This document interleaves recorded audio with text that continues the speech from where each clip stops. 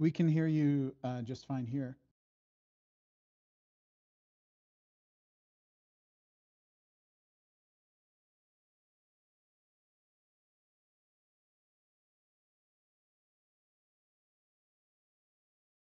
I mean, isn't it the same mic that's coming through Discord? So,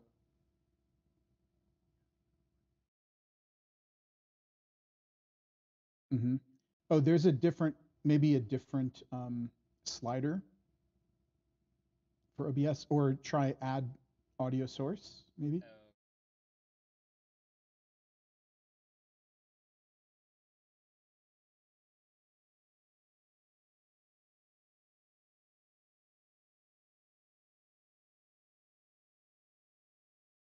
Work? Okay, I think that's working there. So hopefully they can hear us on the stream now. We had a minor microphone issue. Let us know if that sounds okay, Joel, when you get a second.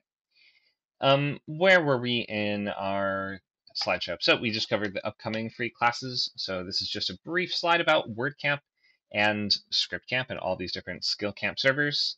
You can see we have a bunch of different ones you can join. Some of them we haven't had classes in yet, and they're still growing. We're still finding instructors and topics for us to cover classes on, but we are all part of SkillCamp, which is a nonprofit that offers free and low-cost classes to learn new skills and reach your life goals. Okay, can somebody tell me if the stream volume is working? Joel, does it sound okay? Using the built-in mic on OBS, we hear you, but it doesn't sound good. So the blue snowball mic is just not wanting to connect, and it's using my laptop's mic. I should just add a bullet point on this list. Has no idea how to work the microphone. Let me just leave this screen up for a second as I try to... So when you add the source, try selecting a different source, maybe. Okay, wait, I think I got it. How about, I think that, yeah, I should have sound on the nice quality microphone now. Somebody can confirm that for me in a second. Again, sorry about that, guys. Okay, so Joel will let me know about that. But here's an overview of the upcoming boot camps. We have Pilot, 6 weeks, starting July 16th. So that one has already... wait, is it past the 16th now? Yeah, that one already got started, but we're that will be on Sundays, 10 to noon. Novel Bootcamp will start in August. That will be Saturdays, 12 to 2. And then this feature bootcamp in this current slot is Fridays, 6 to 8, and that's going to be starting now. So next 8 weeks will be writing your whole script. Okay, I'm told the sound now sounds okay on the stream. Sorry, stream people. All right, let's keep going. Membership details. Remember to get unlimited subscription if you want to keep just attending as many classes as you want on any skill camp server. This comes with over 100 hours of different events every month. We are having a little trouble with the video library right now. We should just let you guys know, as we just have a brand new version of our website just rolled out. So let us kind of work that out for a minute. But once that's fixed, then you'll have access to recordings of every previous class. And on our YouTube channel, even now, you can find tons and tons of recordings of previous classes.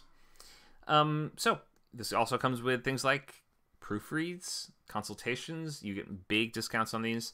And you also get script coins, which you can use to get table reads, where everyone gathers together, reads your script, and gives you feedback. Yearly subscription is just $19 a month. So we are at week 1 of this course. We are on 1 of 8. So your first draft is intended to be finished by September 15th. If you follow all the steps, it's okay if you fall behind or if you don't make certain deadlines or things like this. There's no grades, and you're not going to be kicked out of the course for not hitting a deadline. But I would approach this with this kind of bootcamp mentality where you're like, it doesn't matter if the pages are good or not. I have to just hit the gym and put the reps in and get those pages down every single week. Not worrying about quality. We're trying to push past this prohibitive perfectionism that so many people get caught in. And trying to make sure you finish script after script after script, because the 3 things you need to really be doing are reading, professional work, writing, as well as you can, and moving on. This third skill of moving on means ideally you're moving on when you have finished projects, but even if you have not finished them, you will find that time where you have realized that you've done all that you can and you move on to the next thing, because you need to write thing after thing after thing and turn yourself into this kind of machine that is entirely tuned towards producing script after script. You must become a script generator, a script machine. So we're not trying to pick masterpieces or things that you've been working on for a very long time, ideally. Don't try to pick something that you'll dishonor your family legacy by getting wrong, or you'll not do the justice to someone's life story, or some really important, heavy, weighty, like vital event in history. You should pick something that keeps you excited and interested for the 8 weeks of the class, and then you will have an easy time sort of moving on, whether or not you did a fantastic job. Okay, so we're on week 1, logline and sketchbooks, so we'll be starting sketchbooks right after we finish with this slide. If you have not already started yours, then you will be starting that now, and you should just be having the sketchbook open, working on that constantly throughout pretty much every class. I would always have it open in another tab so you can be working out problems, writing down questions, and figuring out what exactly you are trying to make and trying to whittle down at this, the idea starting as this really big blob of amorphous things that, like possibilities. You're trying to sort of whittle and cut away at it until you reduce everything, take away everything that the movie isn't, and you really zero down onto a clear and high concept premise that feels engaging in its own right. It's one single sentence that's going to express what is this movie about, who would maybe want to go see this, and what kind of fun can we expect to have here. That's what the logline is. Next week, we're looking at breaking the story. So that's structure, and that's going to be story beat summary, is what we're going to try to be finishing by the end of that week, which is a list of all the major scenes in your story. It doesn't have to be absolutely everything, and they don't have to be perfect, but the story beats outline are going to be those major events in roughly the order that you want them to happen in, and they're going to be filed away under those proper structural headings to prove that you sort of have placed them at the right moments and you know exactly what the effect of those dramatic moments is going to be. Following that, you move into scene cards. Scene cards is an expansion of the story beats outline, and it's a full paragraph of text for every scene that expresses essentially who is this about, what are they trying to do, what tactics do they use to try to get that goal, what is the result, and how do we transition into the next moment from there. And that is going to build you a really solid roadmap of what the entire movie is going to look like, and you're going to flesh out essentially what happens on every single page before we start. We start on week 4 beginnings. That's August 11th when you're going to go to pages, meaning you actually move from pre-writing and outlining into the pages themselves. So you don't need to download screenwriting software of any kind until we get to that week. But from August 11th, you're going to be writing about 20 to 25 pages a week. So I would set a pace for yourself of maybe 4 or 5 pages every weekday. You can settle for a little less than that. If you only get 2 or 3 done on some day, that's okay. But try to be writing a little bit at least every weekday to try to keep up with those deadlines and finish the movie then in 4 solid weeks of writing. We promise it goes much easier once you actually have nailed down what happens on every page, and the more you solve this battle of what needs to happen and how exactly does it happen, the more comprehensively that you solve that problem, the more you have addressed the main cause of what stops people's momentum, which is just, I don't know what needs to happen next, or I don't know how to connect what happens next to the rest of the story, and that just kills your drive to finish, and it's what leads to people abandoning projects. So if you've never tried this really organized, fastidious, methodical approach before, I highly recommend you give it a shot, and you can change it as you go and modify this process and find what works for you. But this is a class where your goal is to sort of learn how you organize and learn how to get organized and to start conceiving of these very long story documents. 100 plus pages, 90 to 100 pages is not exactly an easy thing to keep coherent and engaging and interesting in every single scene on every page, giving us a reason to keep reading and to keep going.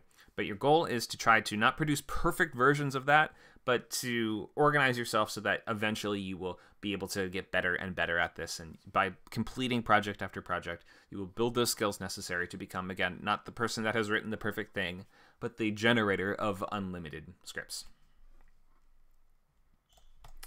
Okay, so that was a lot of words I just said. We should, let's start.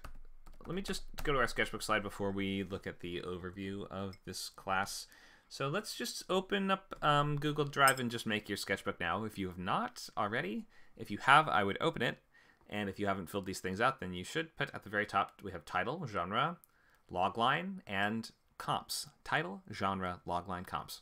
I think we know what the basics of these are. Title, if you don't have a title yet, you can put working, untitled, unknown, whatever.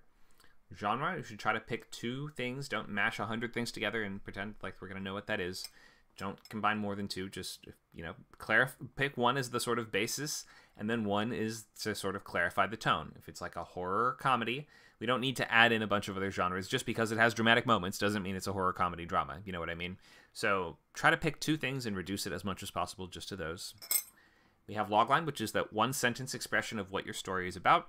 And we will go over more of how to specifically format and think of these today. So if you have some early idea of what it might be, you can write that down. Then we have comps, which are comparing your movie to others. In this way, you're clarifying what your objectives are in writing this.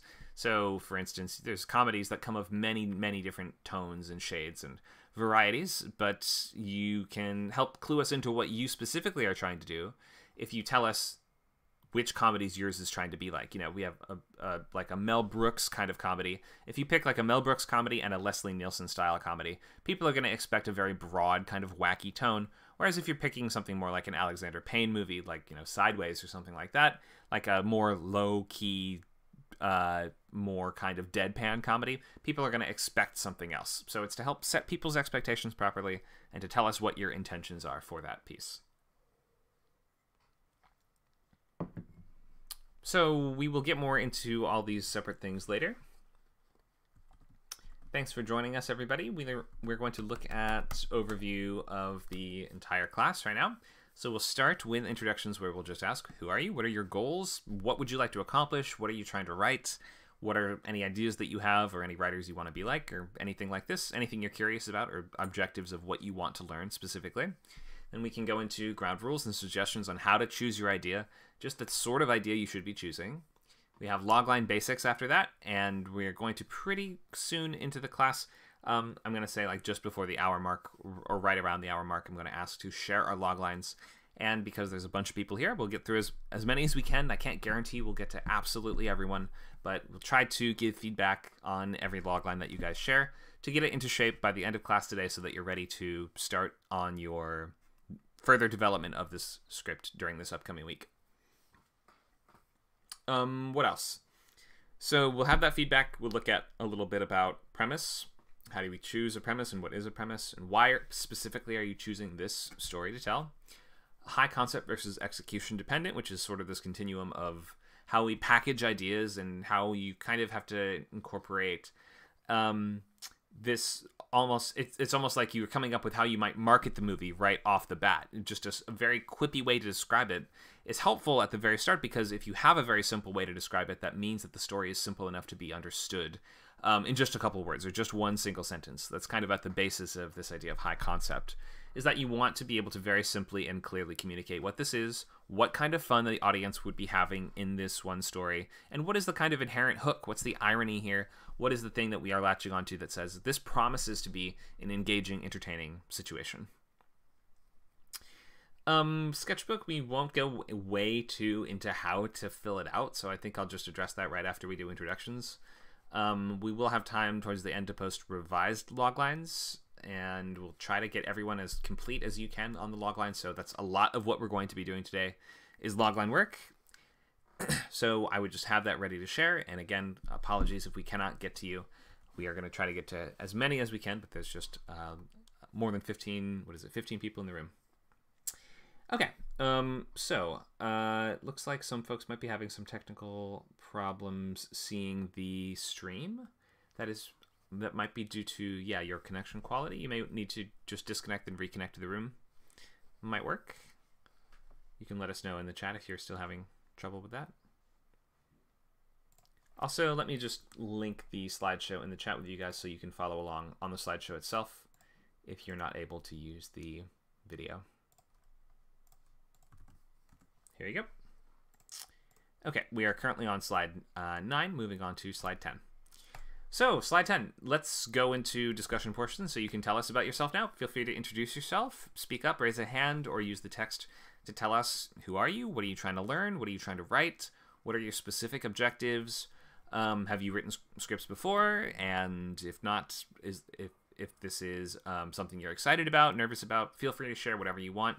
Tell us something exciting you read lately, or just feel free to share. Let me call on Joel. Go ahead, Joel.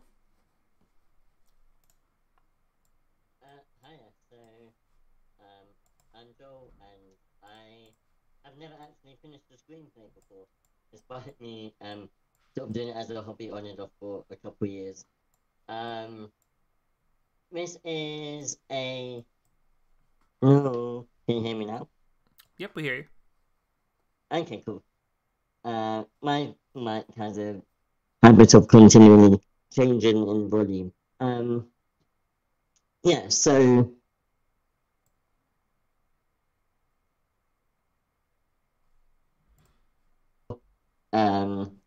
for various reasons. But this is a feature that I want to write. Oh wait, no, that wasn't what you asked. Yeah, so I've started writing a couple of stories. I've got a bunch of stories on my mind already. But yeah, not actually finished any. And I think I've read 2 or 3 prose scripts, not many. Okay, great. Well, thanks for sharing. Hopefully we can finish your first script in this class. You can get that extra boost that you need, keep the momentum up, and get all the way through to the finish. And start reading a lot more too. Of course, super important. And I think that the more scripts you read, the more you will be motivated to finish more and to finish project after project and just get better and better. So thanks so much for joining. All right, let's ask Dakota. Go ahead, Dakota. Wait, was that who requested to speak? There we go. Hello. Hello. Hello.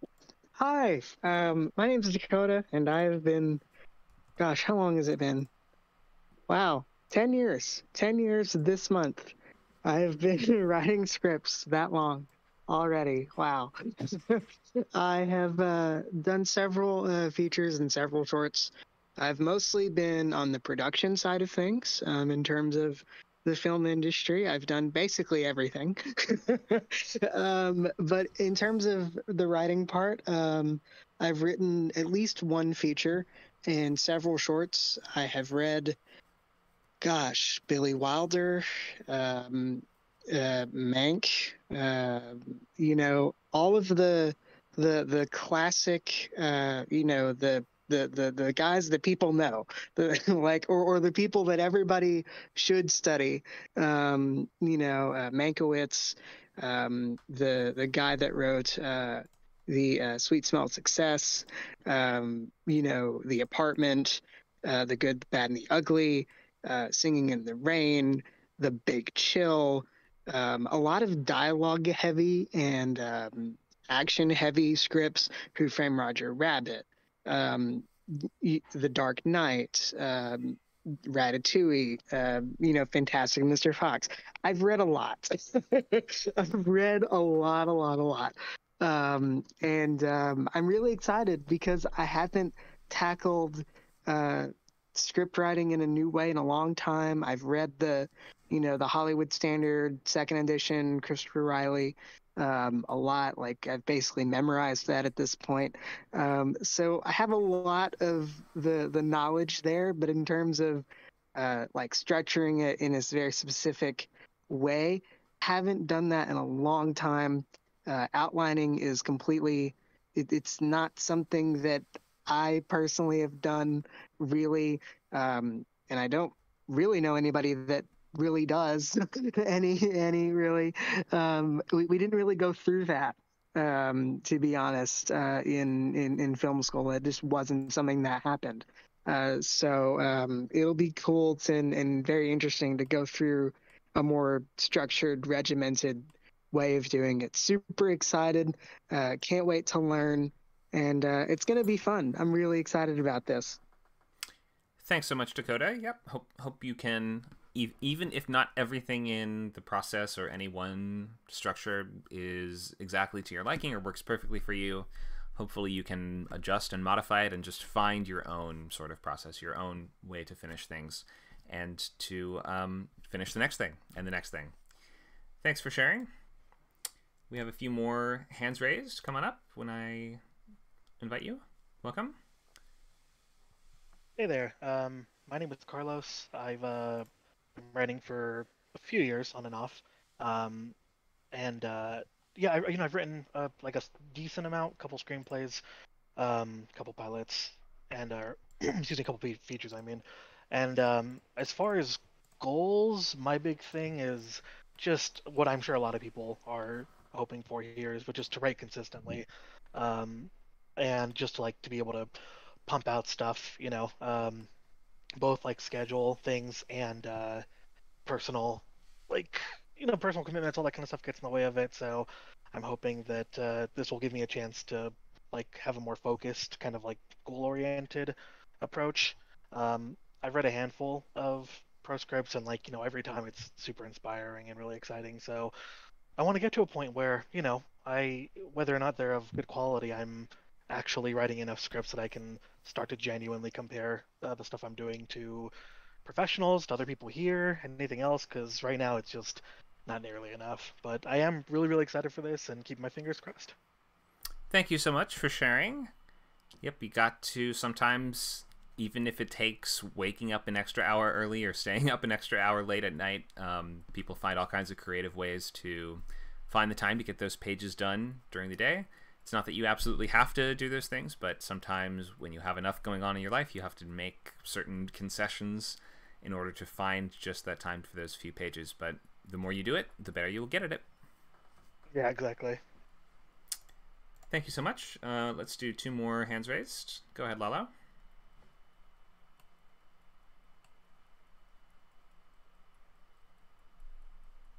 Hello, guys. Sorry if I annoy you, but I got to introduce myself. Well, I'm Lalo, Eduardo. I'm just a Venezuelan guy, so I'm not like in the same sphere that you are with the VGA and all that stuff. But my writing goals are simple. I want to taste the idea of how to make a feature, how to write something, how to understand this world and enjoy it. I read it before, of course. I try to write like short film, just to English to send you some feedback. And I read prose scripts like once a month, or like so, that's something where I don't know how to say it.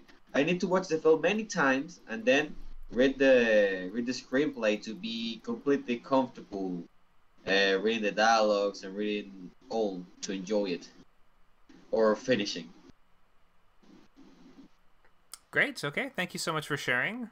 I recommend trying to read 3 scripts a week. If that's too much, or especially if you're reading them in a second language, maybe 1 script a week would be a bit more reasonable. But I'm sure you'll find lots of things to enjoy. Oh, but I came here to improve that, and I love the feedback. Thank you. Thank you so much. We are also I think we just added international feedback channel. So if you are writing in another language, especially, I think we do have the most Spanish speakers on the server of any other language, but we have other ones too. We have a channel just for sharing that work and getting feedback on if you're more comfortable writing in your own language and would prefer to get feedback on that. We can do that now, so check that out. Links are in the chat. Thank you, Nacho. Let's see. Shakira.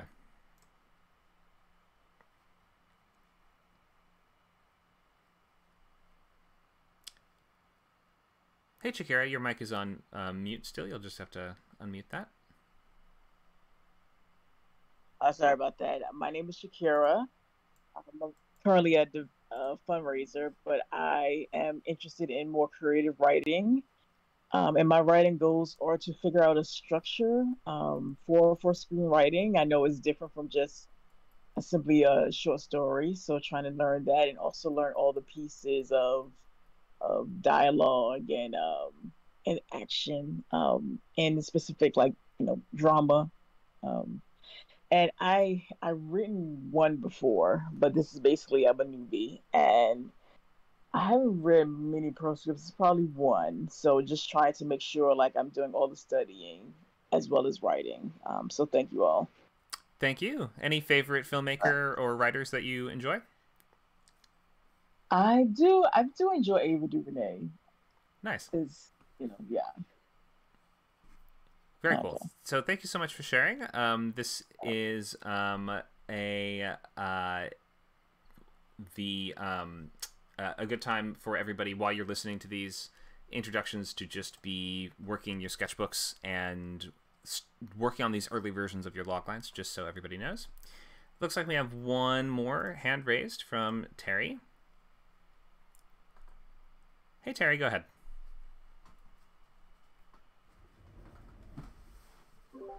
Hey there, sorry about that, I was on mute. Yeah, so I have completed a feature script in the past as well as a TV pilot, and now I'm undecided at the moment, but I'm either going to pursue a brand new feature script or look to revise my previous one. Awesome, great. And so you are writing. Were you the one that was writing the script about the bug people, or there's like an animated story about bugs? Was that you?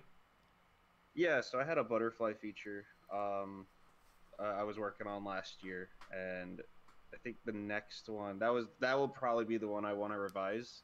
But I also am ambitious on getting that adapted story off the ground as well. Nice. Oh yeah, we talked about adaptation stories just the other week. Thank you for sharing, Terry. All right. So, couple things. One, if a bunch of people, so yeah, a bunch of folks mentioned here they've read some pro scripts before. We got to get those rookie numbers up, and your goal is to start reading at minimum one pro script every week. We have lots of resources for you to find them. The best is what's called the Blacklist. We have a link if you just type !blacklist in the chat as a macro, then you can find a way to navigate to that, and you will be able to read lots of pro scripts that are going to give you a really good sense of what you're trying to create here. Most people don't grow up reading scripts. Most people don't read these day to day. It's not a hobby for most people, so you're never really going to learn the conventions and learn what's been done before and learn how certain things are done and how many pages they require and how to pull certain things off unless you do get really experienced at reading and analyzing these things. So there's really no way around this, and you can just try to read a couple pages a day if you can, whatever it takes, but I would try to break it up so you're reading at least one script every single week. Take notes on the pages if you want. Maybe in your PDF reader, just write down when different structural beats occur. That's a great way to just practice structure, is to identify these structural moments in other people's scripts. And you're not going to like absolutely everything, but maybe try just opening up 5 of them that sound kind of interesting based on the log lines in the guide documents. Just read the first few pages and just pick 1 or 2 to finish all the way through to the end. Try your best to really finish them. Pay attention. Read very actively. We will ask during the boot camp, what have you been reading? What have you liked? What have you enjoyed? What have you noticed or learned? You don't have to, there's not right or wrong answers. It's not a test. We're just going to ask, what have you been reading? Also, just get used to sharing your ideas at early stages with fellow students and with me, just because it is going to be, a lot of writers are kind of shy about sharing work at the early stages, but it's the only way to get that feedback that will help the shaping of the much greater idea. Because this is why we start with the smaller seed of things like the log line and then just the sketchbook, and we're expanding out from there. So then when you're getting feedback on every step of that process, starting with the smallest thing, then moving up, then we're avoiding having to get those huge notes once you've turned in the final thing. That's like, huge parts of this just don't work. So it's actually useful to get notes on early versions of ideas and water them and continue to let them grow, or however you want to think of it. And especially if you'd like to work in collaborative settings like with co-writers or in TV writing, you absolutely have to just be good at collaborating, compromising, taking notes, applying revisions. You're not ever going to be required to take notes that I give you in the class. I'm just trying my best to help you learn how to do this better. But this is a good time to practice receiving and working with notes. And thinking of that as a skill to improve just as much as writing is a skill. But the processing and the application of feedback is really essential to be working on and practicing too. We'd like you to use your real name if you're going to continue past just this first opening free week. You don't have to do this now, but if you want to come back for next week, if you're going to sign up, then make sure to just either change your nickname or let us know, so you're not called, Hello Kitty 420, whatever it is. We can use your real name, or you can use a nickname or something if you would really like to. Okay, how about the ground rules? So you want to choose a brand new idea or a major page 1 rewrite of something from before, but you don't want to pick anything that is going to impede your ability to finish this project in 8 weeks. And that's why almost all these rules are tuned to that specific problem of trying to clear the obstructions, which would make a project take longer than just this 8 weeks to write. The biggest one is going to be just this sort of perfection that comes from trying to adapt some source material that's really close to you or something that you really like. Something that's really important to you and that you just feel the need to get just right is going to cost you time in getting those things right. The more research that you have to do, it's going to add extra time at the beginning, so you probably want to avoid true stories and adaptations and historical scripts unless you are already an expert in that era. You just don't want to write time travel, just believe me. We've never once seen someone complete a time travel script in the boot camp. It's really difficult. And beware of other kind of tricky sci-fi conceits like things like clones and parallel universes and stories that involve really complicated flashback structures, like a Gillian Flynn mystery that has like a bunch of different narrator characters at different points in time. Things like this are really tricky to pull off. Ensemble stories, really difficult to balance. So try to just pick the most straightforward, simple thing that you can that will keep you interested and excited for 8 weeks. We have a question from Paul. Should all our drafts be page 1 rewrites until the dialogue passes? No, they don't really need to be. I find it useful to start with a blank page at the when you're doing a brand new draft, but then you can copy and paste in scenes from your previous draft as needed. I just try not to let that be the default option that you go for. So you can think of that as a page 1 rewrite, but I don't really consider it to be a page 1 unless substantial changes are made to the outline and then you start from scratch. Looks like we have a couple other questions that I'll try to address before continuing in the slides. Is it acceptable if a script is based on an existing media but takes very loose inspiration and not a lot of liberties with the characters, doesn't set up or continue from anything, and does not adapt any story arc specifically? I mean, yeah, that would be fine. We're just trying to really limit things that would add extra time in the writing of a script in this condensed time frame of 8 weeks. If you feel that that would not significantly expand that time frame for you, then go for it. I'm not exactly sure what you're trying to do, but it seems like you know what you're doing, so if you think you can do it, give it a shot.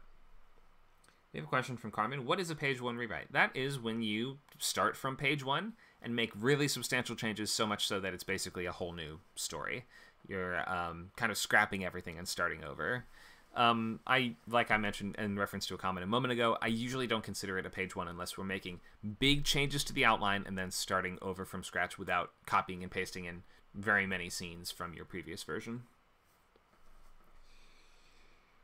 Okay, what else? Let's finish this advice by just summing this up and saying pick some funny, weird concept. Take a big swing, something that is not going to be like absolutely impossible for you to pull off, but just something that grabs your attention and holds it and you just think is amusing. And you're just going to be working on building up these fundamental skills more so than you're trying to write a masterpiece. So don't put the pressure on yourself to come up with something that will be amazing on your very, very first try, because almost no one's first work of art in a brand new medium is amazing on their very first try. You'd have to be, an absolute virtuoso for that to happen, and it just doesn't really happen in this medium.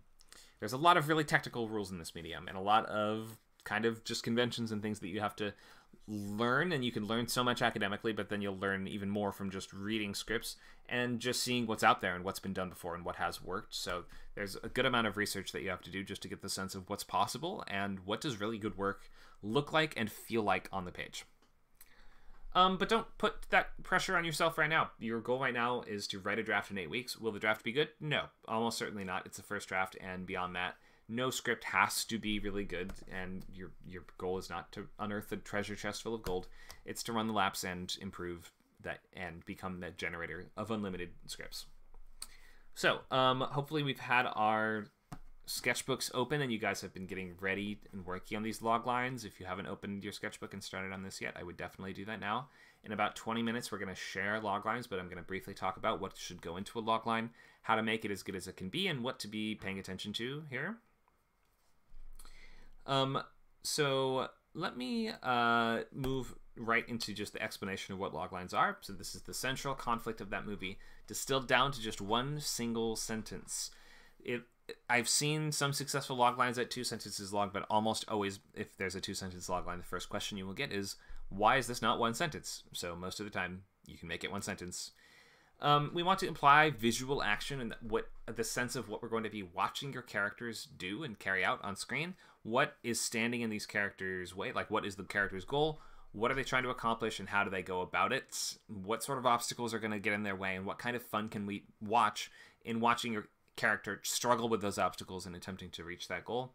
What happens if they fail, or what is the ticking clock or the thing that is adding urgency and motivation and stakes to our characters' goals?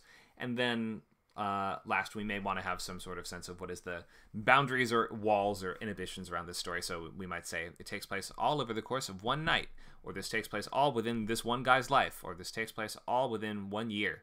If there's some kind of frame to the story, it could be nice to have something like that in the logline too. So here's the templates. When or after inciting incident, also known as the catalyst. Completely interchangeably, I'll say inciting incident or catalyst. An adjective protagonist must conflict before stakes. An adjective protagonist. So each of these fields has to be chosen pretty carefully. You don't always have to use exactly this formula. But if you don't know where to start, then these are just the major questions that we're going to want answers to. Questions like, what gets the story going is the question of the catalyst. Questions like, who is this about and how are they going to change is implied to us by your choosing the adjective for your character. Because often the adjective you choose will tell us who are they at the start of the story. If this is going to be about a miserly old man when he's visited by 3 ghosts, you know, then that tells us who your character starts the story as. And it gives us the suggestion of how they might change or what trait of theirs is going to be challenged as the story goes forward. So it might be some unique limitation of theirs or thing they're struggling with, or it could be a particular talent of theirs, some way that they use to solve their problems, some tactic, something that makes them unique, something that sets this apart and suggests what that internal journey might sort of be. So you're picking your description of your main character in such a way to tie them to the events of this narrative and make it clear why it's about this person specifically. We're not going to settle for just like a guy. A lady has to do this. When she wins the lottery, a lady must decide what she's going to spend the money on. Oh, there's a million things wrong with that story idea. To begin with, must decide something is kind of an internal process. We want to avoid framing your movie in purely internal terms. It shouldn't feel like it should be a conflict that can be resolved by your character just thinking about stuff, or usually by just talking about stuff or discussing stuff. There's the occasional exception to that, like courtroom dramas are kind of a highly dramatic situation, which are resolved by characters talking about stuff. But in most cases, just discussing things or talking about things or must choose between this and this, that's actually the subtext of your story that needs to be illustrated by your character's actions and the goals and the challenge, the challenges they face and the goals that they attempt to pursue. So if it's something like my character must choose between his old life and in the big city and his new life in the small town, well, that's the subtext of the journey. Yes, that's like the basis of the internal journey, but you have to tell us what is the external journey. Oh, a guy from the big city goes to a small town where he meets the old sweetheart from his childhood, right? Except he's got a fiance back from the city. Okay, now we can see what the story is going to be. He's going on dates with both of them or whatever. He's getting, balancing this relationship with both of them. He needs to choose which one of them. That's like the finale of that story. But don't tell us that story is just a character needs to decide or choose something. You need to give us that sense of what we're watching people do. That's why this is a visual medium. And we say movies are about people doing stuff. Books can be much more about ideas, and plays can be much more centralized around people talking in these conversations, or, this very non-dramatic word, discussions, right? But movies are fundamentally about people doing stuff, and so we should not be in doubt as to what we are actually watching your character pursue physically in the world on the screen after reading your logline. Okay, hope that's clear on just the basics of loglines. I want to see if we have any questions before I go more into specifics of what makes loglines really work well. Any questions just on the essentials? And you don't have to share your logline yet. We'll post those in about 15 minutes, but I will take questions on these principles.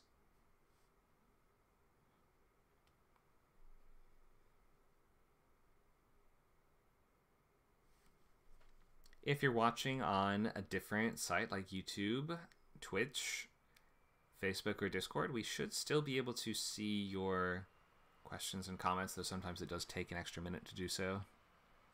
But if you are watching on those other places, you should come join us on Discord, which you can find the link to by going to our website, which is going to be scriptcamp.net.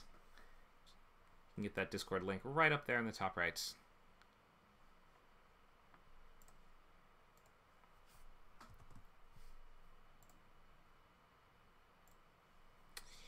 Okay, seems like we don't have any questions so far. So we're going to move into some more specifics of loglines, and as we are working on this, you guys should still just be developing your loglines on your page. Whether or not it's going to be perfect by the time you share it, just don't expect it to be perfect. Expect to get notes and revisions on it, whatever it is. Should always be anticipating that. Let's look at some more specifics here before we get into sharing the loglines. So, one, we want stories where the stakes are very clear and they are as high as they can be for your genre. Movies are almost always going to be about the most important events in your characters' lives thus far. We sometimes end with the sense that, okay, they're going to have way more or way bigger adventures after this, or maybe this is even the start of, like, is their origin story sort of thing, where if that's the case, maybe this is just one of many adventures. But at least this is the most important events of their life thus far. There are rare exceptions to that in genres like slice of life or mumblecore, where it's just another day sort of thing. Or once in a while, maybe there's some way it can work. But for the most part, you have to look at your character stands to lose, or what stands to be threatened, or how big can they fail, and we need to pump those stakes up as high as you can, because movies are about big, important, life-changing events. So whether or not those, life-changing in a big way or a small way, that's up to you. Sometimes just having a fight with your girlfriend, or, a conflict with your best friend, or your mom, or something like that can be really life-changing in its own way. Defining your relationships differently moving forward, things like this. Not every movie has to be about people with guns trying to shoot each other.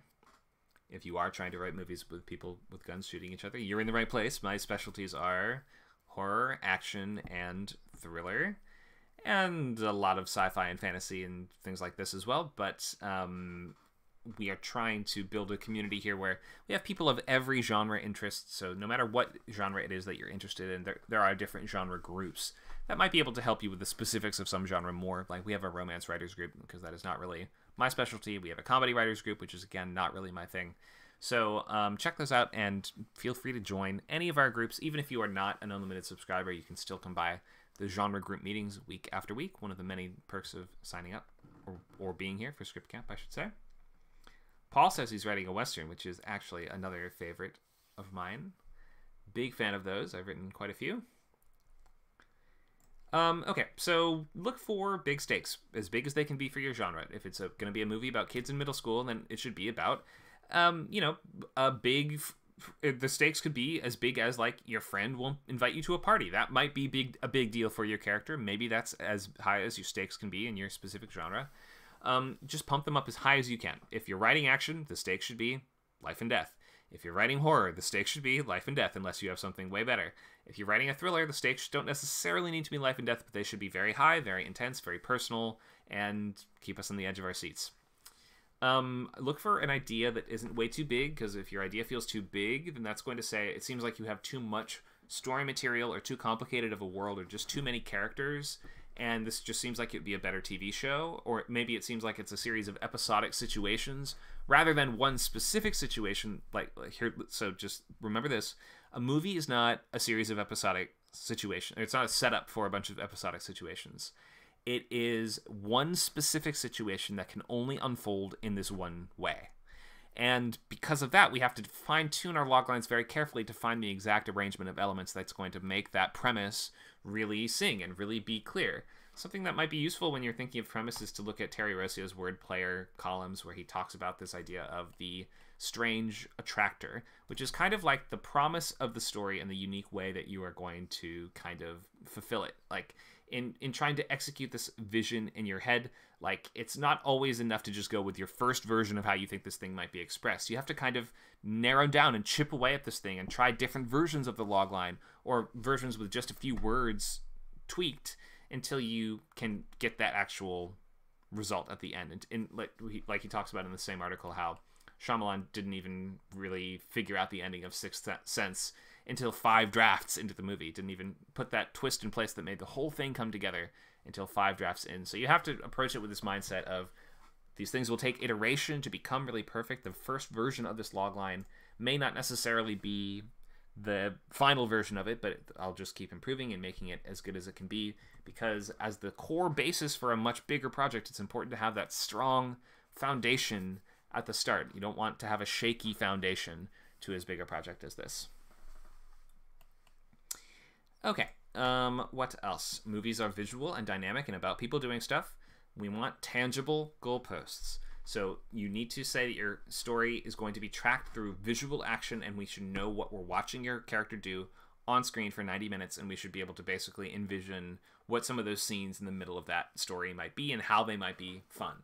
Different things are fun in different genres because different genres have vastly different appeal, but we should still, if we are a fan of that genre, it should sound enticing to us.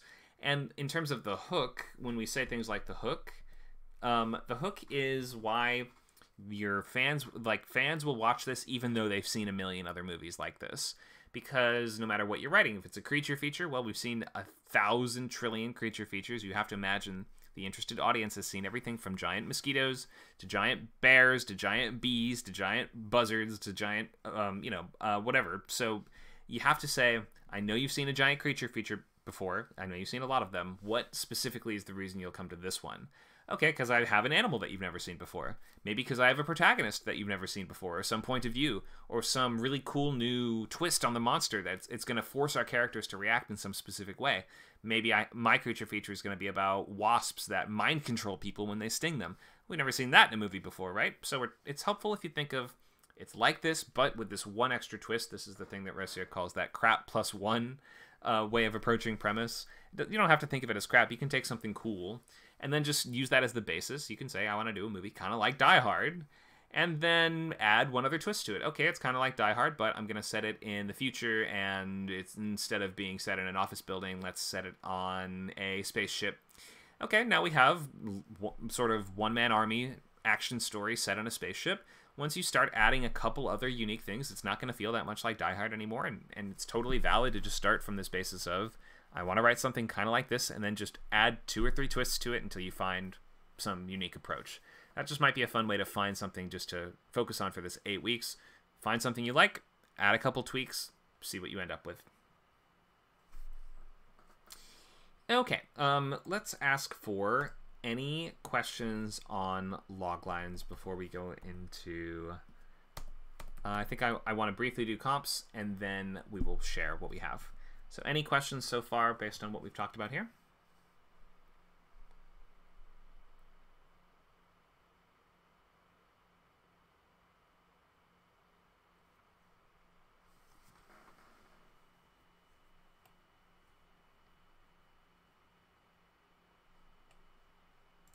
Question from Dakota. Go ahead.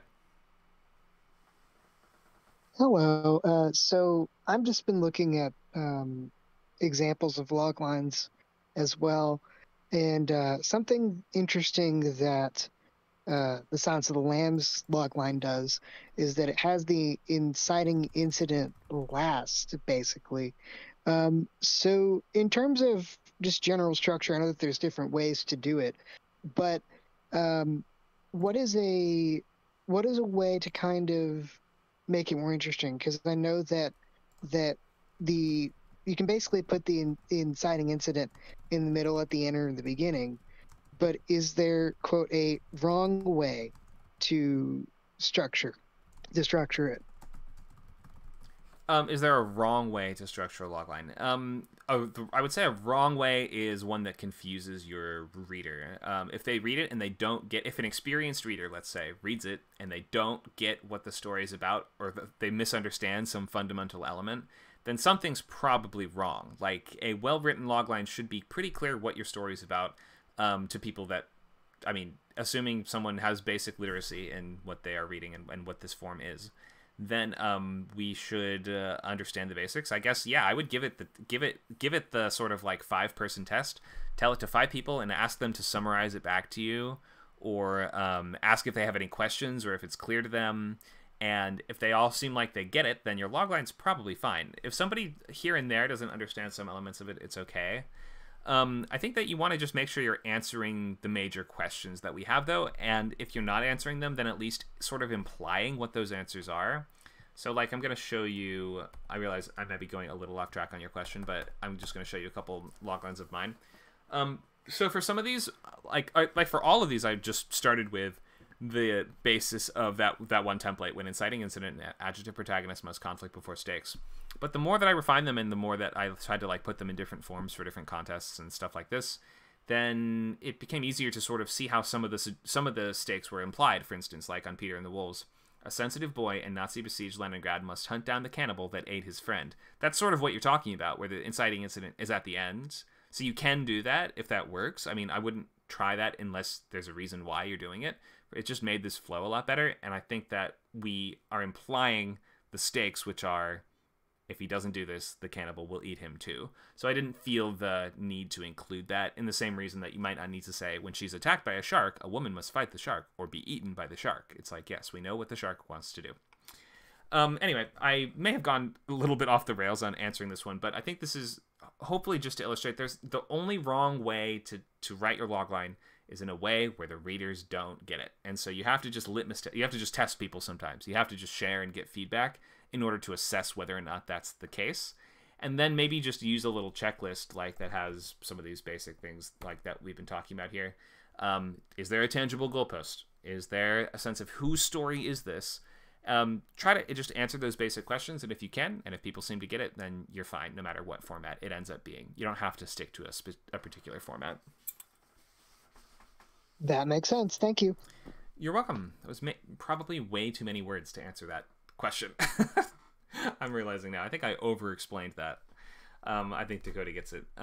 So we have a question. Can we share loglines? Give us just like 5 minutes. I just want to explain a couple more things before we share loglines, because when we share loglines, we're going to want to include comps.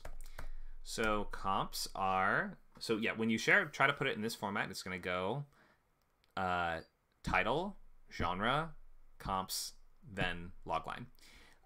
So title, if you don't have a title, you can say untitled or looking for title, whatever you want. Comps are this movie meets that movie. You're comparing your movie to two other movies, so we get a better sense of what you're going for in terms of story, content, and tone.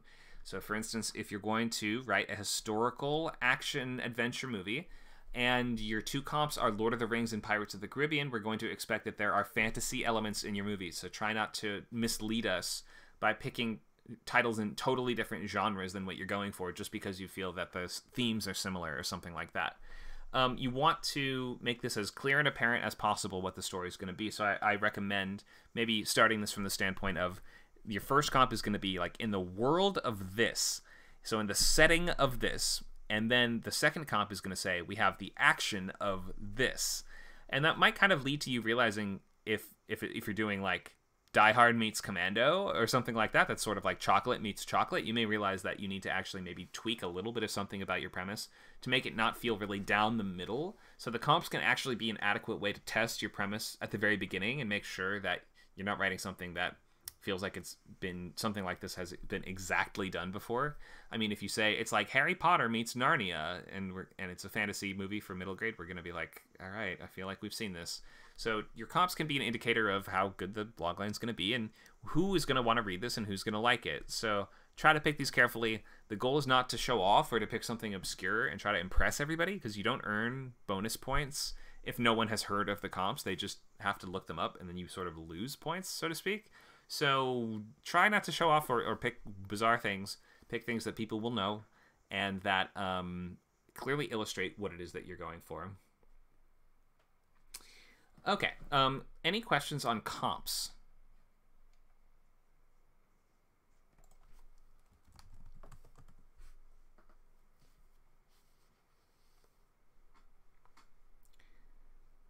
And while you guys are typing or raising your hands, I'm going to put into the chat the format that you should post your loglines in. We're going to have title, genre, comps, then logline. If you don't have any of those ready to go, you can say unknown or just don't fill it in, but try to put those in if you can.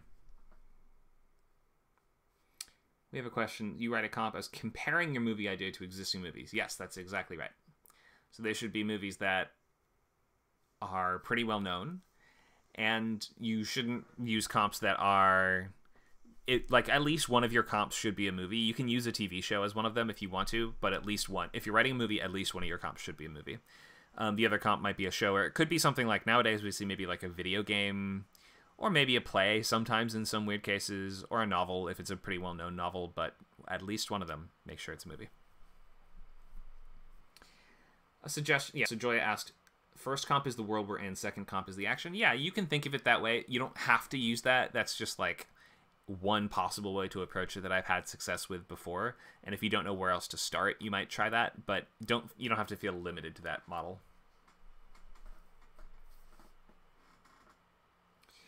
Any other questions on comps or log lines before we share?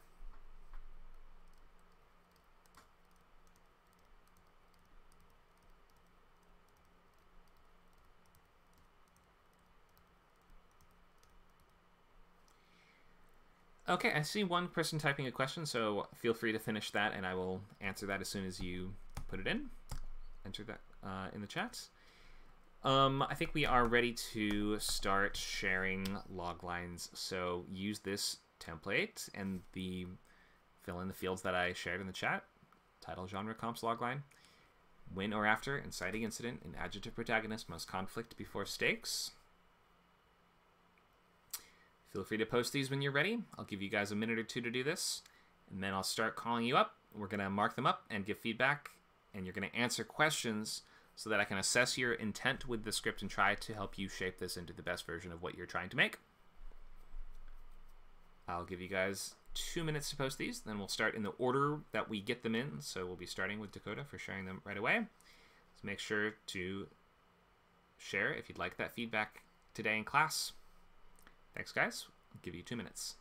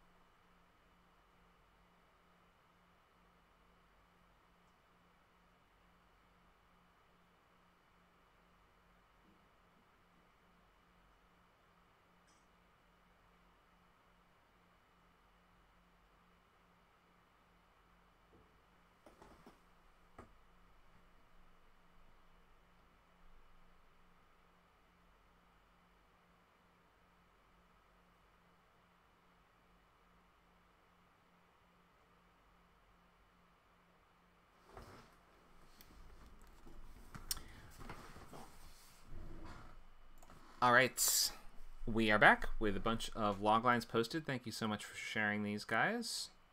1, 2, 3, 4. We have 5, it looks like. I will get to as many as I can.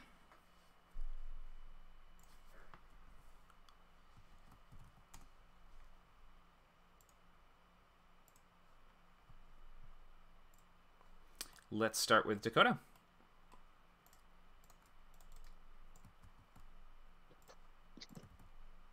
Hello. Hey there. Why don't you read this out for us, and we'll get started.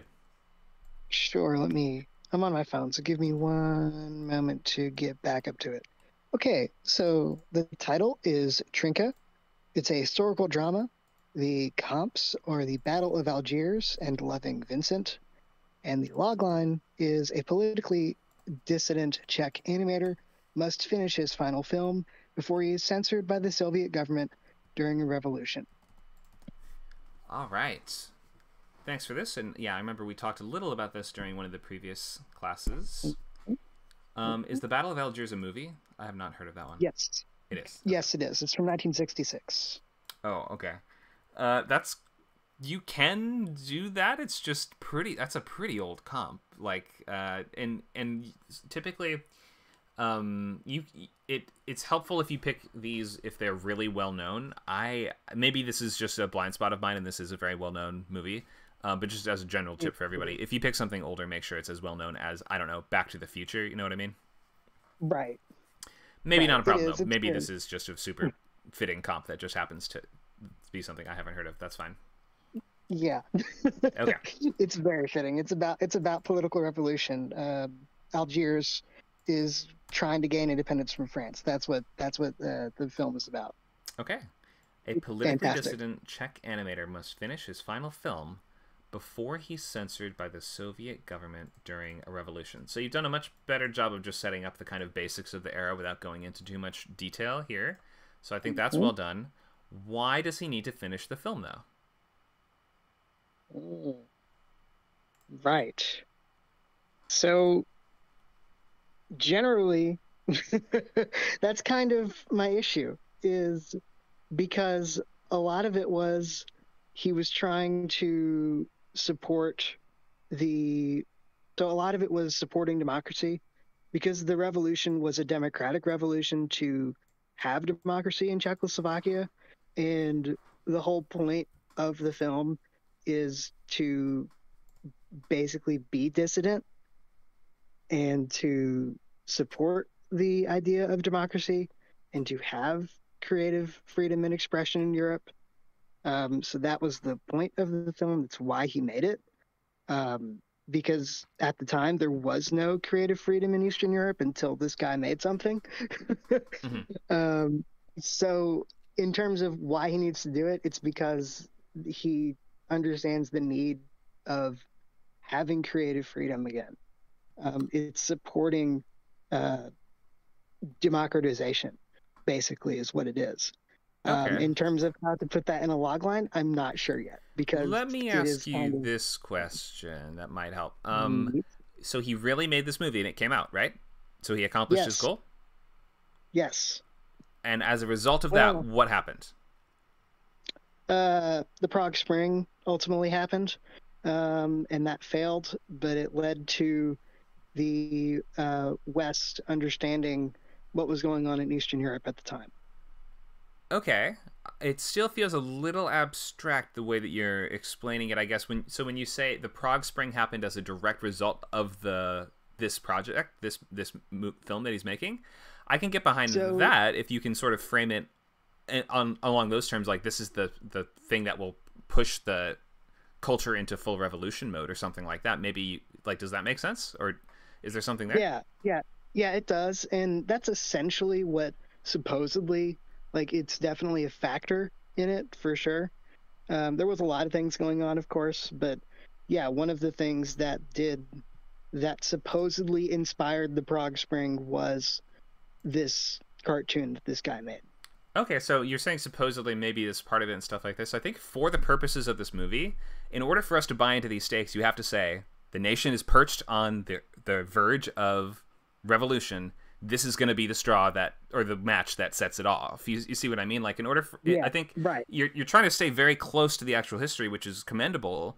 But for the purposes of crafting a narrative, you may have to sort of like pick a lane a little bit and say, no, this is what caused the revolution to happen. Right. You don't have to lie. You just, in terms of expressing why is this actually important? Just saying, well, he's trying to generally restore the idea of creative freedom doesn't sound like a movie, whereas this is a subversive film that will spark a movement does sound like a movie. Right. Does that make Right. sense and give you some ideas of how you might Yes. sort of frame those Yes. stakes? Yeah, absolutely. Yeah. Okay, it sounds cool, but believe me, I'm here for it, and it's a unique, true story, and I've never heard of this, and it sounds neat. And if you can frame it in that urgent of terms, if you can make it feel, it just needs to feel important that this has to happen. In the same sense that, like, I'm sure you've seen movies like The Imitation Game and things like this, where Right. it's like we really draw a direct connection between what this character is doing and the direct effect that it has, and we sort of might be combining certain people and sort of like creating a version of events where Turing is really pivotal in this specific way, like he saves this battleship or whatever, instead of just like and maybe that happened or maybe it didn't, I'm not sure, but you can see how like a scene where your character, as a result of his espionage, saves a battleship, as opposed to just saying, well, he generally contributed to the end of the war, is just a more concrete way of framing that story in cinematic terms. So Right. I hope I've probably again over-explained this, but I hope that makes sense and that allows you to sort of just reframe this a little bit. Tell us why this needs to happen. Why is it important? What are the actual stakes? Right. Okay. Cool. Thank you. Thank you. All right. Let's do our next one. Carlos, a dangerous celebration action comedy.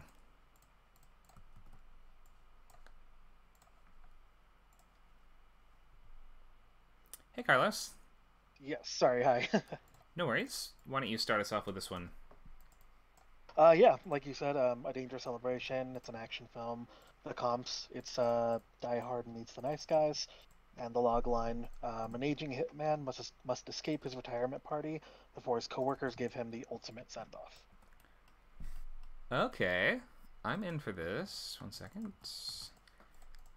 Okay, I'm going to make sure I understand. So, an aging hitman must escape his retirement party before his coworkers give him the ultimate send-off. So, let me ask a couple questions. So, The Nice Guys is a mystery noir type plot, right? Yes. Why is that one of your comps on this? Is just in terms of the tone, or is there some kind of mystery noir type plot here? It seems like there's no actual question as to what's going on. Yeah, and I was struggling with this a bit because I initially had it as just action, but I like in thinking through the premise, I've been kind of going back and forth between action comedy, and so I thought like The Nice Guys might be a good kind of compromise, or like something like Die Hard is like a setting and tonal foundation with that sort of like lighter energy to it, that kind of keeps it from being super self-serious or self-important. I'll be honest, like it was really tough to think about the comp, so that's something I'm Have you extremely heard of open the to movie changing. called Red, like RED, Retired, Extremely Dangerous? Yeah, is that the? Yeah, sorry, yes, I'm familiar. Yeah. I think it's also Bruce Willis in that one as well. Yes, yes, it is, yeah. That's like, what if team of old people were cool killer guys? So, and there's even a sequel, I think. So that might be a better. I would probably scrap both the comps. I would go with Red meets something else and find what makes this a little more unique as your second comp. Does that make sense? So Yeah, no, I like that a lot. If we're starting with this basis of old guy hitman must escape his retirement party, his coworkers are all trying to kill him, meaning his assassin squad. No, actually, although I appreciate you mentioning this because yeah, I'm really kind of to be implicit that he's part of like an organization essentially, or that like he knows fellow hitmen because that's like an environment where if there's anybody that would know about what you're doing, it's the people doing the same horrible thing. And then kind of just like that, it's So these aren't really there's some sort of- coworkers, if that's the case. Those are rivals, I suppose so. Yeah, that's actually a good point. which So raises this question of why would you not think that was a giant trap where they're trying to kill you? I actually at like a glance, I do prefer it as part of like some sort of organization. You can do which that. definitely sounds like something that would need to be included here. So if it's like an Hitman 47 type agency, you can definitely do that, in which Yes. case they would be straight up coworkers. But then it's going to be the question of why are they all turning on? Like, if this isn't the sort of thing that happens all the time, this is like a special case. Why him in particular? Did he make some kind of big mistake? Did he mess up in some way? Did he make somebody angry? Who is the one that turned on him? Is that the question?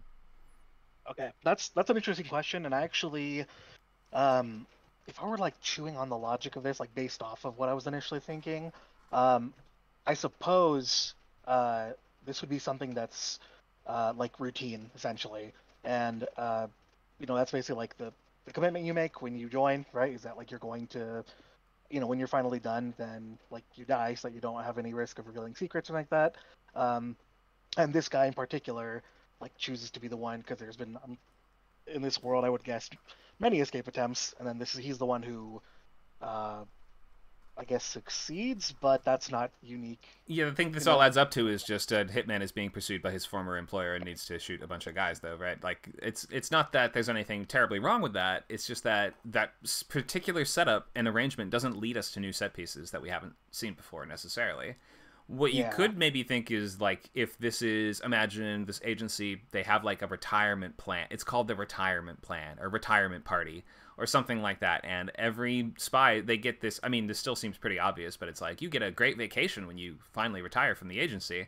I mean, any hitman worth their salt would know that no other hitman who retired was ever heard from again, wouldn't they? But in any case, it might be, or maybe they have, like, a witness, like a protection program. If you mess up big time on a job, they send you on a trip. And then it turns out that trip is actually killing them or something like that, which might say we're going to have set pieces that are in this exotic location that you've picked for the trip or something. Sure. Go ahead. That's a good point. Sorry, like I want to make it clear that like I want to give these characters credit where it's due, like they're not naive or anything like that. And in fact, I'm glad you mentioned that because like in thinking about it now, I'm thinking about like Looper, right, where they're keenly aware of what happens at the end of it there. And so I suppose in that case, I'm beginning to see like the lack of internal stakes, and then like again like a distinct element to it. So yeah, I would maybe use that. I think with his retirement party coming up ... A desperate hitman, trying to get out of this fate needs to blank and blank to get out of it. Think of something unique that your character can do. I kind of like the idea of when you're done with us, you get killed no matter what. Maybe there's something that you can, if you use that as the ticking clock or something like that. Or maybe, try to make this a little more unique. There's nothing wrong with just having, like, you're not going to get penalized or a bad grade or whatever if your idea isn't unique enough.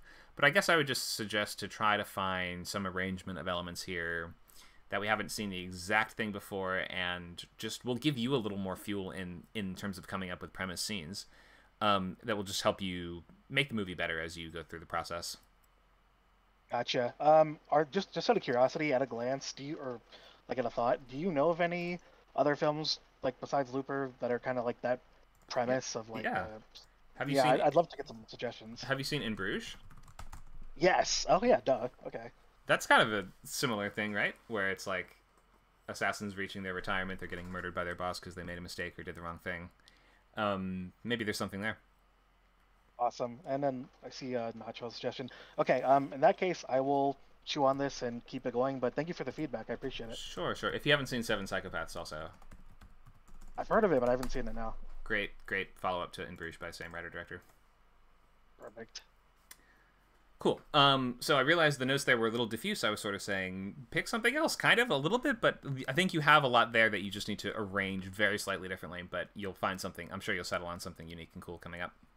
Yeah, this is getting the gears turning, so again, I appreciate it. Thank you. Great. Thank you, Carlos. Okay, let's keep going.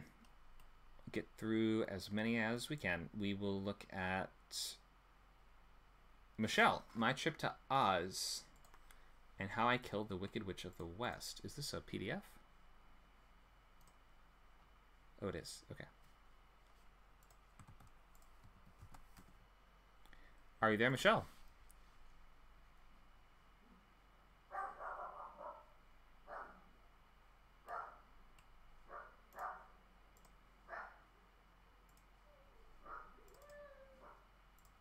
I've called on Michelle. She'll need to accept the invitation to answer questions here. If she can't accept, maybe try rejoining the chat room if you need to. You're invited to the stage.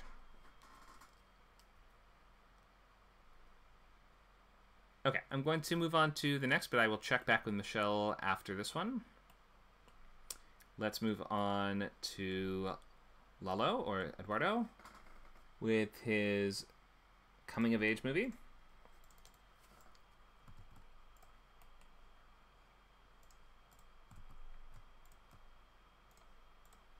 Called In Love With You.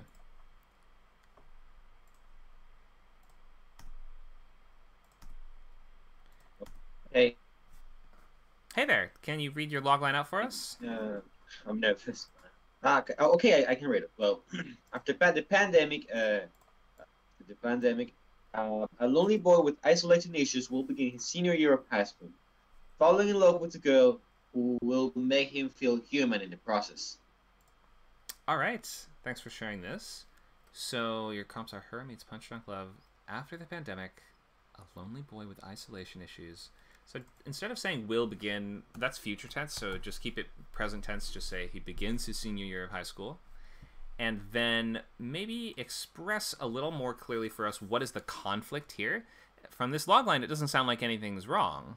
What actually is your character struggling with? What is the challenge that he's facing? Well, it's the capacity to connect with other people, and this girl appears and shows him that he's capable to like engage and having healthy relationships. Well, I don't know how to say it, but the idea I have is like make the protagonist idolize that girl, and I need to clarify that conflict, or well, right, written in a second. Is the idea of how a person that doesn't love you back make you improve in your person in your way to treat the others. Oh, she doesn't love him back? No, she's for her he's just a classmate. Oh, okay. I think I may have misunderstood in that case. So a lonely boy with isolation issues begins his... So he's falling in love with her, but the conflict is that she doesn't love him back. Okay, so he's trying to win her over?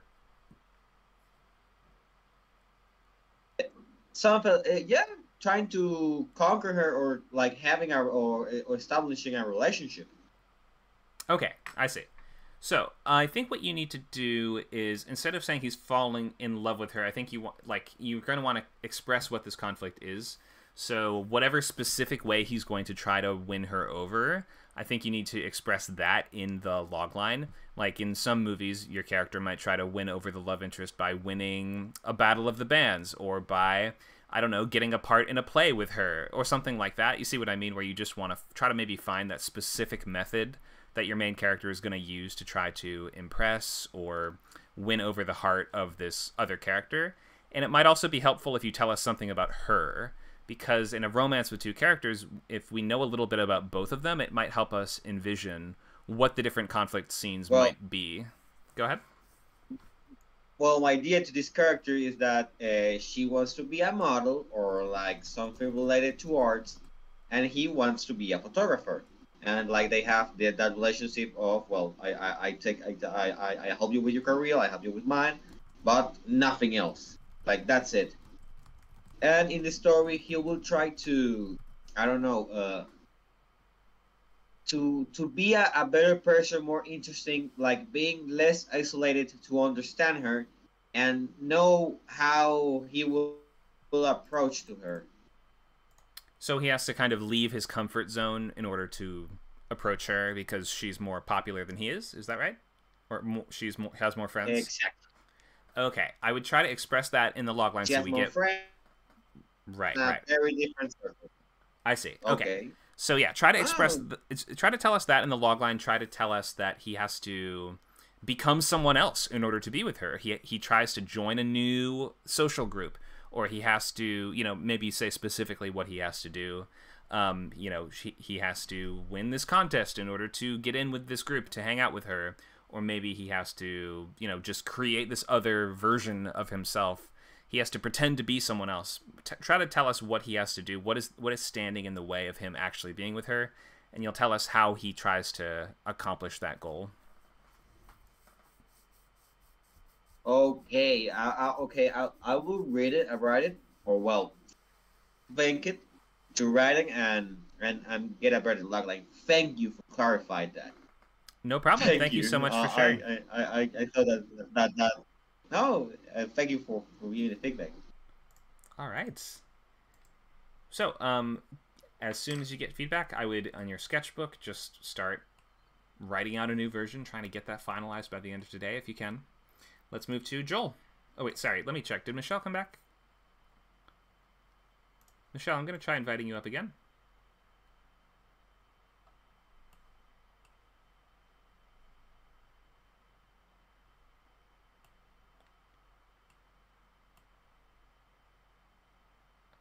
Okay, seems like maybe you're still not able to join, so I'm just going to move to Joel.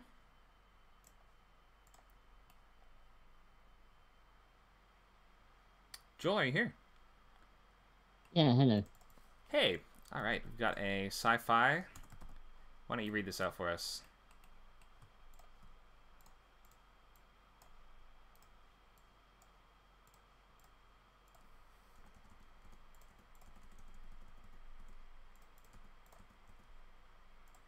Are you still there? Yeah, I'm here. Oh, sorry. Yeah.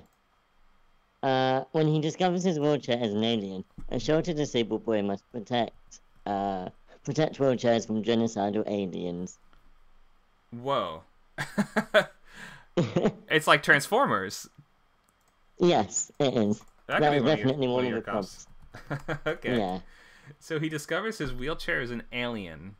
A sheltered disabled boy must help protect wheelchairs from genocidal aliens. Why does... So, is there a race of wheelchair aliens, or is this just an alien disguised as a wheelchair? Well, this is part of a dilemma I had. I was like, how much do I want this to be like Transformers? And at what point are Transformers going to sue me? So I figured that they just look like wheelchairs, and actually, like, I started writing a bit of a backstory where they came to Earth 200 years ago, or something like that, and they were actually the inspiration behind wheelchairs, and humans creating wheelchairs. Okay, I see. So we're saying that the aliens came first, but the designs of modern wheelchairs just happen to resemble them?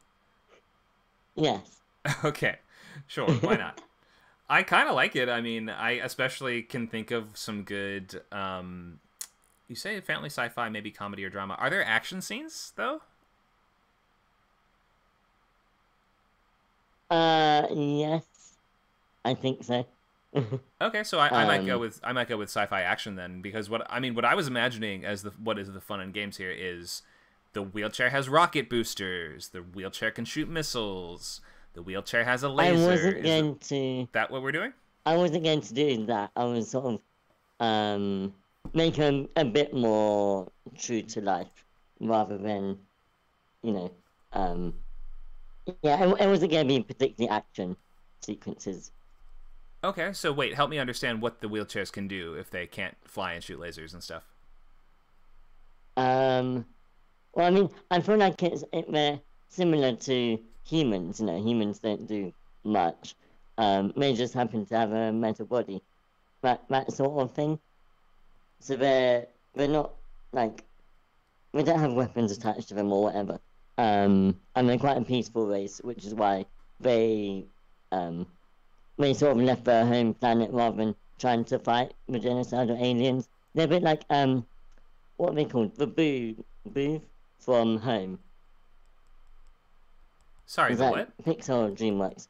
Boo from Home. Boo from Home. Yeah, so it's oh, what's it called? What's it is it DreamWorks? A DreamWorks film, I think. Somebody will yeah, need that to link one. it to me. Yeah, I've never heard of this. That one. Okay. Yeah. It's a kids film. So I've got an echo in my ear, sorry. That's okay. It's really off-putting. So I guess I thought I thought I understood. Yeah, to they're begin with. peaceful race. Go ahead. Yeah, they're a peaceful race, and so they've fled their home planet, and found Earth, and they thought they were safe, and now it turns out that the genocidal aliens have now found them and are coming to Earth. Okay, can you answer this question for me though? How do we stop genocidal aliens and protect these aliens from them if we aren't using action? Like, if we aren't fighting them, how are we? What are we watching characters do in your movie?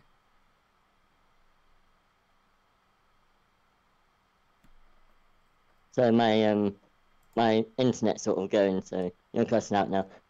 But yeah, I think it's something I need to put a lot of thought into. I've not actually seen E.T. But I would imagine it would be something like that. I've not thought about it, basically. Okay, yeah. It's okay if you don't know the answers or aren't quite sure yet. My first assumption is genocide. You say your main character needs to protect something from genocidal aliens. Then my thought would be, just looking at the ingredients we have here, the wheelchairs will help him do that somehow. If that's not the case, you need to maybe figure out some other hook for what exactly this movie is, or what can the wheelchairs actually do, or what would make this. What's the hook here? I guess is the question.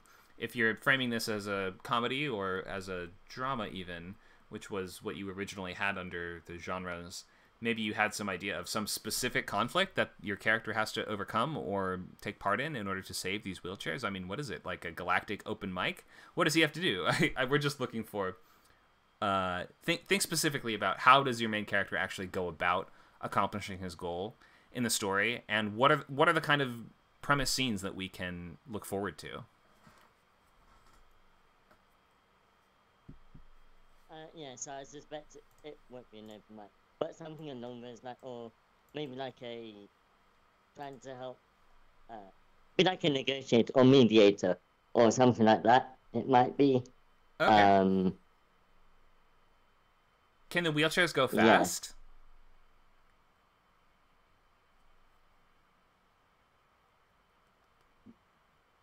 One of the things they can do is fly. But it's, one of the only things that they can do that normal wheelchairs can't is fly. Okay. Yeah. That's pretty significant. All right. So yeah, I would just take those notes, keep that in mind, try to help us envision a bit more of what are the blockbuster moments, what are the premise scenes, what is the fun to be had here. I mean, you have the basic setup of kid meets alien, kid needs to help alien, everything's working there just fine, and the wheelchair element is funny, and I think it's very over the top, but it seems like you have a good explanation for it within the world or whatever. But yeah, try to clarify, what are we watching people do in the movie? How do they go about stopping these aliens? What is the actual plan? Cool, thank you. Thank you. All right, we've got more. We will just keep going straight through. Hope everyone is getting some good material for their loglines and is getting their questions answered, and I'll still try to take questions between loglines in the chat. So let us know. Again, if you haven't signed up yet, scriptcamp.net, you can sign up for unlimited membership, which includes access to every other class on every server that we do on Skill Camp. So novel writing, TV writing, feature writing, tons of other topics. You can sign up now yearly for just $19 a month, or enroll monthly for $29 a month. Okay, I want to check back in our chat and move on to our next logline. Let me try Michelle again.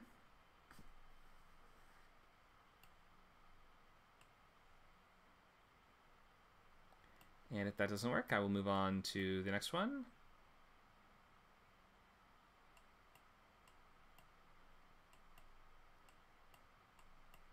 Okay, so I'm going to move on to next, which we have Terry. Diamonds of Sonoran.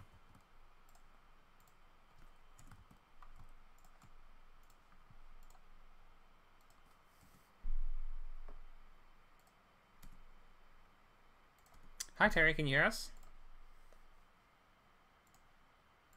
I'm sorry, I was on mute again. I apologize for that. No problem. You're good. So I spoke about this one a little bit with you last Sunday, but I was gonna do an adaptation of Ricky Tikki Tavi, where in that unconventional sense of flipping the story on its head. And what I have is a adventure kids and family animated film that I'm still kind of working on the title, but my logline is: a pair of rattlesnakes venture across the Sonoran Arizona desert to save their children from an outlandish politician and his pet badger before they are executed at a rattlesnake rodeo. All right. So I'm actually not familiar with the source material here, so I'm approaching this just completely blind, and as it's brand new to me. A pair of rattlesnakes venture across the Sonoran Arizona desert to save their children from an outlandish politician and his pet badger before the children, are executed at a rattlesnake rodeo. So a couple questions. One, I guess instead of saying a pair of rattlesnakes, I think you should pick a main character. So focus on one of this couple rather than saying both of them. We should... I kind of am wondering, are the animal characters able to talk to the human characters, or is this... What kind of world is this exactly? Is this one where... do the humans and animals interact or no? Not entirely. I'm treating it in the same vein as something like Finding Nemo or Back to the Outback, where you have your animal characters are able to communicate amongst each other, but that's really the extent of what they are to humans. They're just animals. Mm-hmm. They're not able to communicate. There's like a bit of a, I guess, a block in terms of like, you can't have a human understand an animal and vice versa. You can if it's B-movie. You can, but in any case, so let me ask this: is the whole movie taking place in this one trip across the desert? Yeah, so that's the setting of the film. A lot of it would be the Sonoran Desert, for what I know, extends from Mexico, at least northwest Mexico, all the way to the bottom of Nevada. Maybe a little bit more into California as well, but that pretty much is the whole setting. The whole it's got more of that road trippy vibe. I thought Finding Nemo was like the perfect comp for it because it's very much across the Pacific Ocean. Right. I mean, Rango might be a pretty good comp, I would think. But beyond that, it seems like you've spent quite a few words on your villains, an outlandish politician and his pet badger, but your main characters won't be able to encounter those villains because they're spending almost the entire movie in the desert. So it makes me feel like you should either reframe this as a sort of like episodic wilderness survival thriller kind of story, where you can suggest that they need to deal with things like sandstorms and treacherous predators and other things like that along the way. Or if somehow this politician and the badger are able to act against your characters along the way, then you need to reframe that so that makes sense. Do you see what I'm saying here?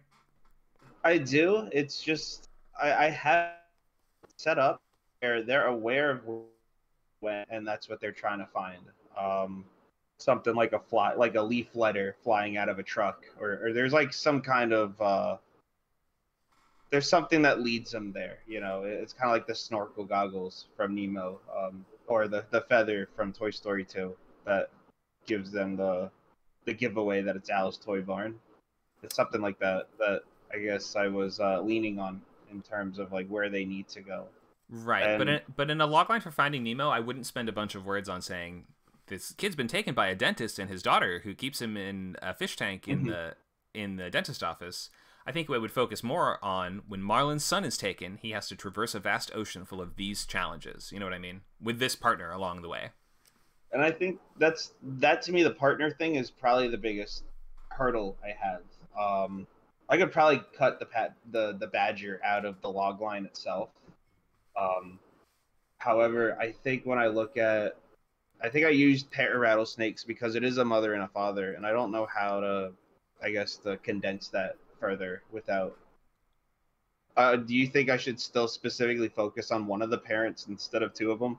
Yeah, it'll make it so much easier to do what you're talking about. I mean, if you say it's about especially if we start to understand that the conflict between them is going to be a lot of what we're watching for. I mean, think of, what is it, Marlon? He's an overprotective father and a neurotic, forgetful, I don't exactly know what her thing is. I don't know what I'd call her. But Dory is like, she's essentially a stranger with memory problems. So you need to define your central couple in such a way that we can understand why is this going to be fun to watch them. They're the ones we're going to be spending the whole movie with. So you might as well frame it as something like, when the adventurous husband and the what is it, like shy, agoraphobic wife, whatever it is that's actually comes up as a point of conflict between them, whatever makes them clash off each other and bounce off each other in interesting ways. You can frame that at the center of the narrative for sure. Especially because it's a road trip story. That's how these always work.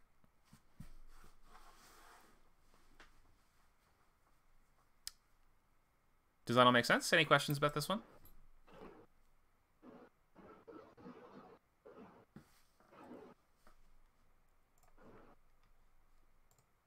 No, I think I'm good. But thank you.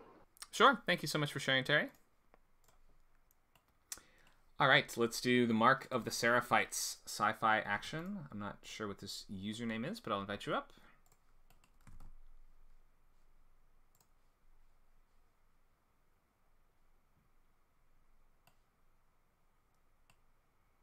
Says, I'm not able to see, no working mic. Okay, well, we're going to have to call on students that are able to answer questions about their loglines, but I can at least quickly look at yours and give you just some first read comments. So let me just take a look at the March of the Seraphites really quick. All right, sci-fi action, Transformers and Avengers are comps. A disbanded group of 8 superheroes named Seraphites. Let me paste it in here.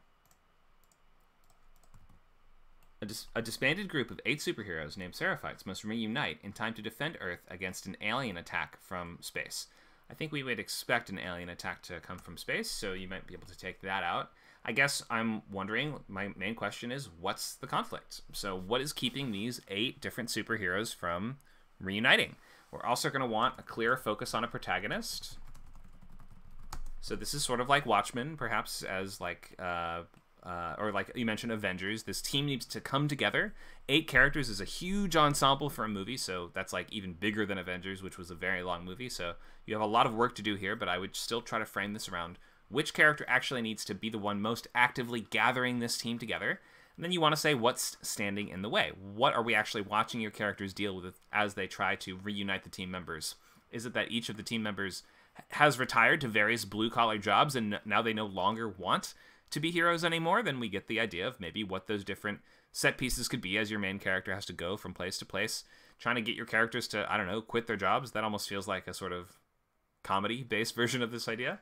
You can take it however you want, but just think, what are the actual set piece scenes? What are we watching for? And think of like, what does the main character need to do to accomplish this task? Is this just going to be him going from person to person and calling them all and being like, hey, want to join the team to save the Earth? You might need to specify what the conflict is that's stopping that from happening. Thank you for sharing the logline, though. All right, let's go to verb with Children of Lilith or Demon Rising.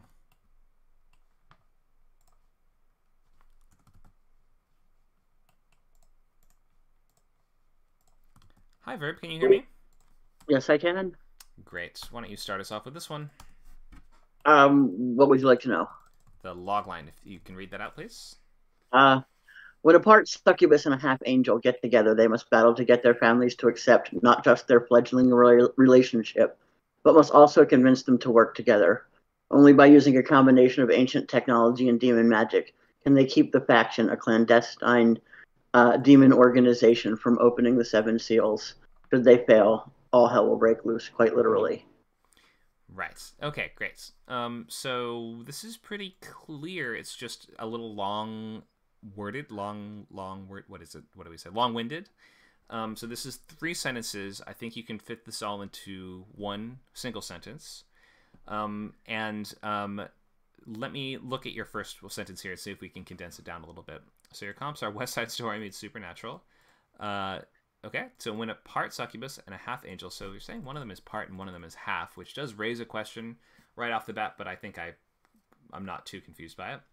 They get together, they must battle to get their families to accept not just their fledgling relationship, but convince them to work together against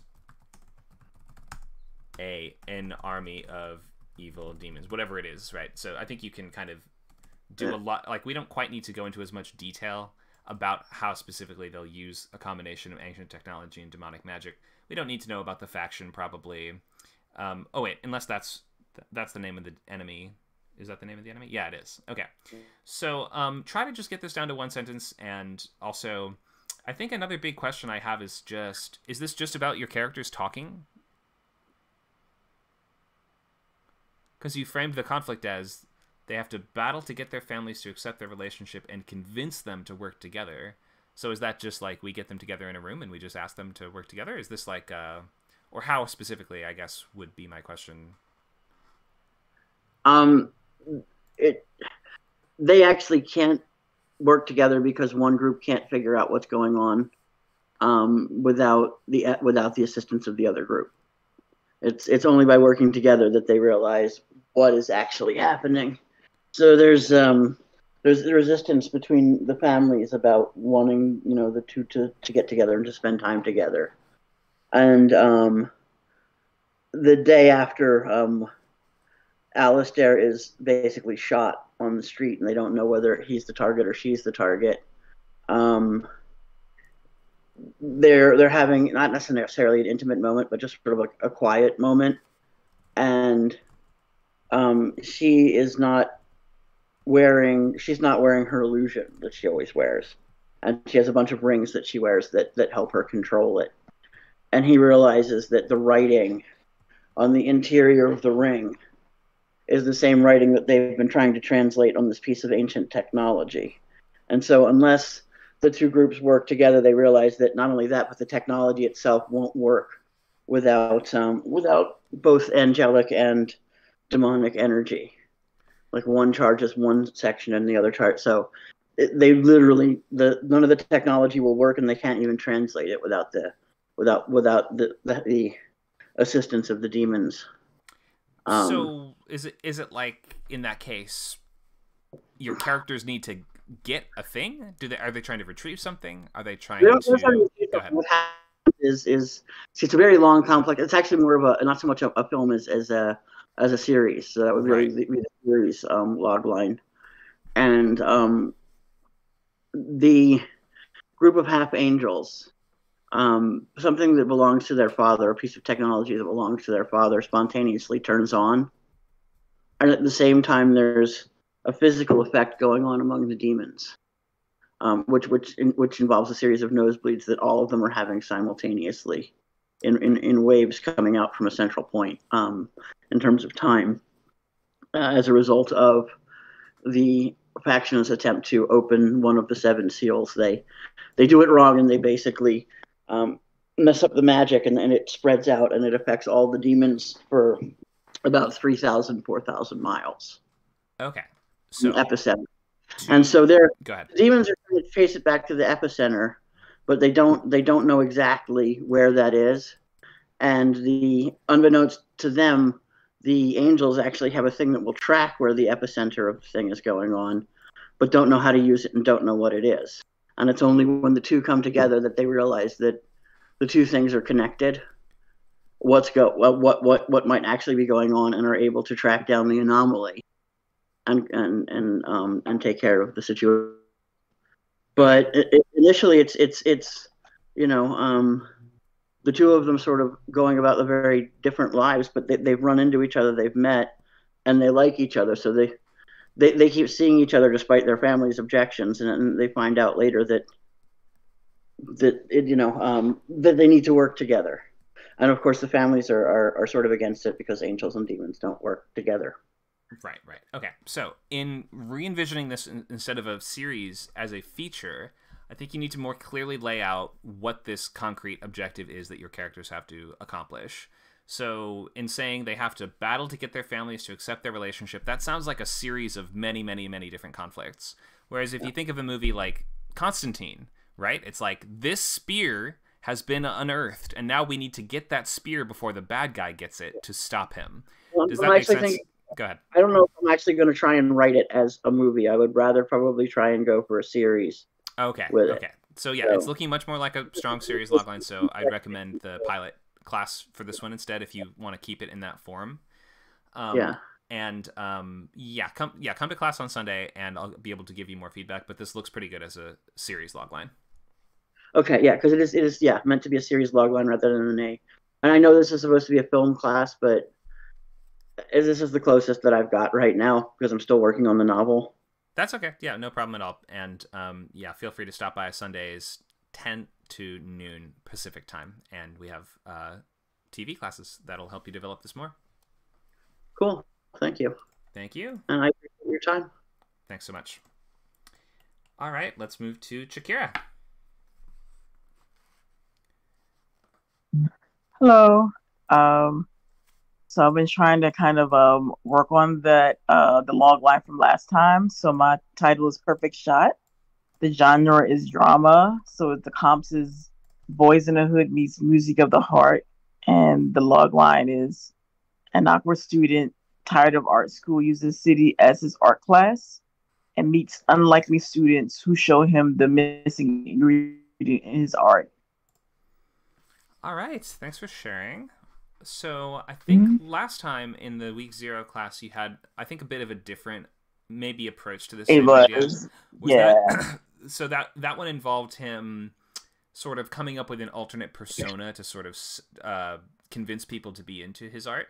So this is a new version, is that right? Yeah, it's a new version. I feel like, that still kind of applies, but not so much into the whole movie, where he, like, at first he becomes like a gang member at first, and then he kind of shows himself. But I feel like this would be like a different touch to it. Okay. And so just to be a little bit like bare bones. Got it. So let me ask, so just from the logline, the student uses the city as his art class and meets unlikely students who show him the missing ingredients. A lot of loglines will use this word must, like the character must do something. It's not that you have to use that word, but that word is just an easy shortcut for us to see, like, what does your character have to do? Where's the urgency? Okay. Like, what is the specific objective? So movies work really well. Like, and there are genres of sort of ensemble movies where, like, for instance, like Jim Jarmusch movies, or like movies like Slacker or David Linklater movies, where it's just kind of about characters bumping into each other, having conversations and meeting people and doing stuff. It's not that you can't do that, but what I would recommend is finding a bit of a clearer, cleaner point of conflict at the center of this. So say your character is, this is like one of these cliches of this genre, but it's like, we're trying to raise money to save this art installation or this school or this library. You know what I mean? And that just gives you like a really clear, tangible goal. Whereas just in the logline here, I'm just seeing a guy kind of meets people and they hang out. Does that make sense? Yeah. Okay, so the conflict can be whatever you want it to be. And since you're in drama, it should be something realistic and relatively serious and straightforward. It doesn't have to be he's gonna die if he doesn't do it or anything like that. But if your character has something he wants pretty badly, and that thing, he's able to accomplish a version of that thing that just feels like it's complete and concrete. Like, that's why people love the Battle of the Bands storyline, or the Raise the Money to Save the Library storyline, or things like that, because it just has such a clear number on it. It's like, that is definitively done. I would try to find something like that. And it can still be in this sort of lower stakes world if you want. It should just be something your character cares about and really wants to accomplish. Okay, thank you. Any questions on this one? I know. I think I understand. Yeah. Okay, cool. And you say perfect shot. Does that mean he's doing photography? Yeah. I want it to be like a little bit more broad art, but maybe it just making sure maybe photography is the thing. Okay, so yeah, I would mention that in the logline too. Like, what specific kind of art will he be doing?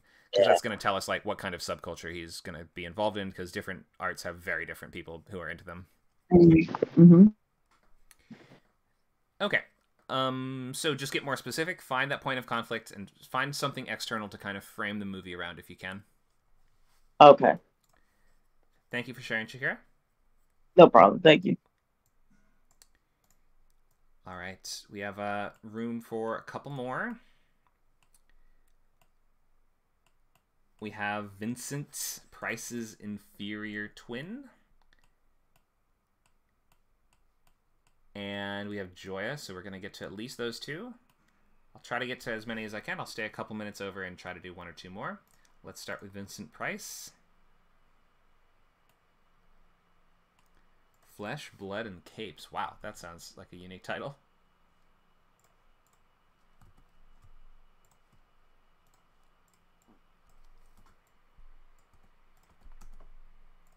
Reminds me of Dracula. Are you here, Vincent? Are you in the room with us?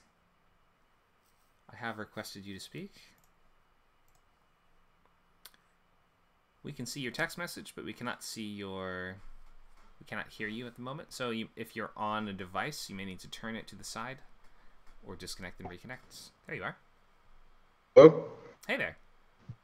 Can you hear me? I hear you, yep. Wonderful. Okay, thank you so much.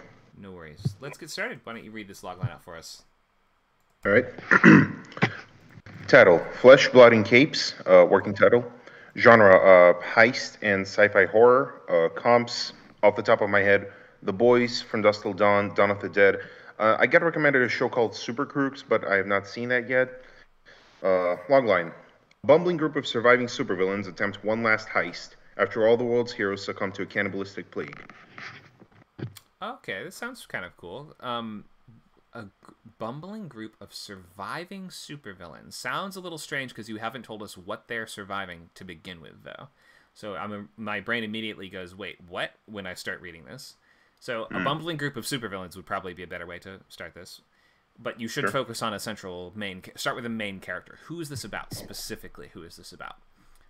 So give us that main guy. You know, a former criminal mastermind with psychic powers must lead a group of bumbling villains, something like that. They attempt one last heist after all the world's heroes succumb to a cannibalistic plague. So all the world's heroes turn into zombies and eat each other. Am I right? Kind of, or at least eat the world. They're still running around. That's like the big hazard. Oh, they're still out there. Yeah. That's kind of cool. So why is it one last heist? Why not just do a bunch of heists? I guess the idea being that they are like, well, one, since there's no longer really like the idea of superheroes and supervillains is kind of reliant on having like law structures, right? There's authority, there's law, there's like criminal justice. Obviously, that doesn't really exist when the people enforcing that criminal justice essentially go, zombie. So I guess the idea is here it's like a last hurrah. Maybe it's an I'm still figuring out like the actual motivation, but maybe it's an opportunity to just, I guess, stick it one last time and remember the old days before they all inevitably die. Since this is having like undead demigods running around everywhere, it's probably not a situation you would survive. Alternatively, it could be some sort of a MacGuffin, but I just don't want to get too tropey there, right? Maybe it's something like, I don't know, a device that'll destroy the world and all the like superheroes for good, right? There's always those in like superhero media. So it's cool that you have the zombies of all the heroes still running around causing chaos. That's interesting. But the fact that it's the end of days makes a heist almost meaningless, and there's no reason any of your characters could just stop, and then they would be fine. So I think having purely emotional motivations to commit a high-stakes heist is not the best way to go in this case. I think maybe you might need to say there's a limited amount of time till they cure the heroes, or that until law and order is restored, because that kind of takes advantage of the fact that you have a limited time where there's no one stopping the villains from doing what they want, almost like the Purge. And that would actually add urgency to this heist and be their one big opportunity while the heroes are gone or distracted or dead or whatever, for us to actually pull this off in a limited amount of time. Does that make sense? Right. What if the point is, to just like take everything superpowered out with them, right? Let's say hypothetically it's like just the undead superheroes are like the big problem, right? The world is, like you said, it's the end of days. So they're thinking the only way we can do this is, I don't know, maybe there's some sort of a MacGuffin or device that will basically just instantly shut off anyone with superpowers, regardless, like dead or alive. Oh, okay. So that makes it like a heroic heist in that case, as your heroes are trying to save the world. Well, at least At least, see, I'm trying to make it more like a spite, still make it more like a spite thing. Like, yes, objectively, they are doing a good thing, even if that thing kind of means death for them in either scenario. But it's still like I still want to frame it as more just like a spite thing rather than a we're gonna be heroes now thing. If that makes sense. Okay. So I guess, yeah, maybe just take a look at the motivations of your characters, because it feels like something is just off in terms of if the world is going to be destroyed, doing a heist doesn't matter because you won't be able to spend or enjoy the results of doing the heist. And so you'll either need to build a world where order will be restored, or it needs to be not a heist, and like, or it could be like, this is our opportunity to kill all the heroes. I'm kind of with you there, but then you'll just need to frame specifically how are they going to do that in the course of your movie. So I think this is mostly going to be a motivation and objective question. The whole concept of villains need to team up in a world where heroes are turned into zombies is cool on its own, though. So I think that you'll find something. All right, thank you. Thank you. Yeah. All right, let's. We're a little over time, but I'm going to continue with just a couple more. I might not be able to get to absolutely everyone, but I will just tell everyone that we are looking to finish your log lines this week, and you're going to be filling out your sketchbook as much as you can. So you want to finalize that log line, and if I'm not able to get to it, I'm glad to reply via text in the Discord channels during the week and get you caught up. Or if you have a revised version of your logline, post that in the Future Bootcamp chat. I will give you extra feedback, and you can get that in ship shape for next week. In the meantime, you're going to also fill out that sketchbook, and you're going to read a pro script cover to cover, the entire thing, at least one. I want you to read 3, but you can get away with 1 if you must, by next week, and be ready to answer, what did I read, and what did I think of it? Just basic questions like that. Okay, that's all for next time. This is going to be next week in the same class slot. And so Fridays from 6 to 8 p.m. Pacific time for the rest of this session, so 7 more weeks. Okay, I'm going to call on Joya if she's still here. And then I may have time for, like, oh, we may have a question from Dan too, actually, so I'll take Dan's question. Maybe he has a log line to share. If he does, then I'm glad to look at his and Joya's as our last 2 for today.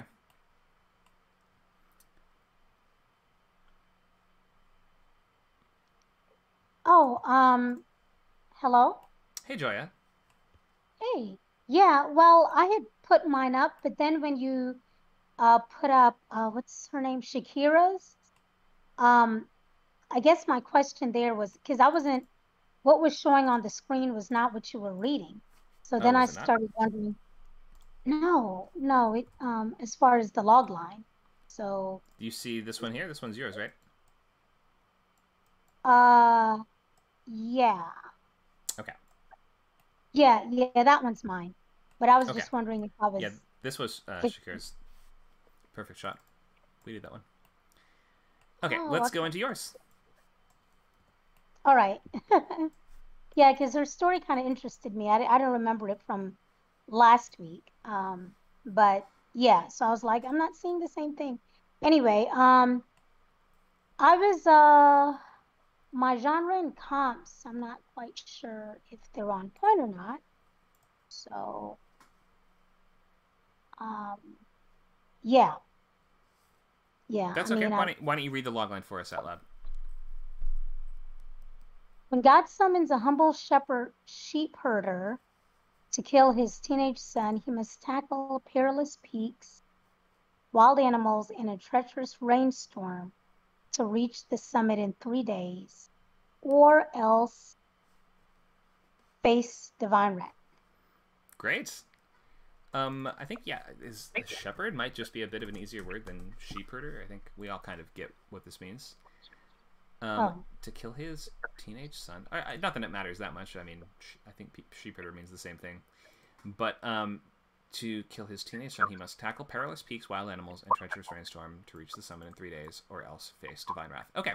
Yeah, this is great. I mean, this is pretty much just a straight adaptation of the Abraham story, it sounds like. You're framing Abraham as the hero or as the lead, so you're just going to have to, in a story sense, kind of justify what he's doing. Maybe you're going to have to show that meeting with God and show that he truly believes it, show that, he has this very strong internal battle that we're going to see illustrated externally over the course of these 3 days. I think this logline might be working fine.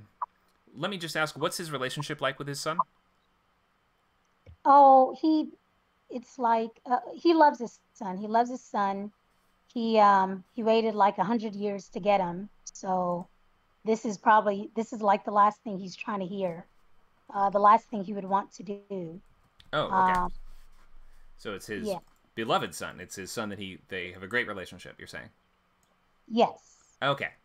So, yeah, I see what it is. I see the movie. I like how you've kind of framed these 3 obstacles they'll run into.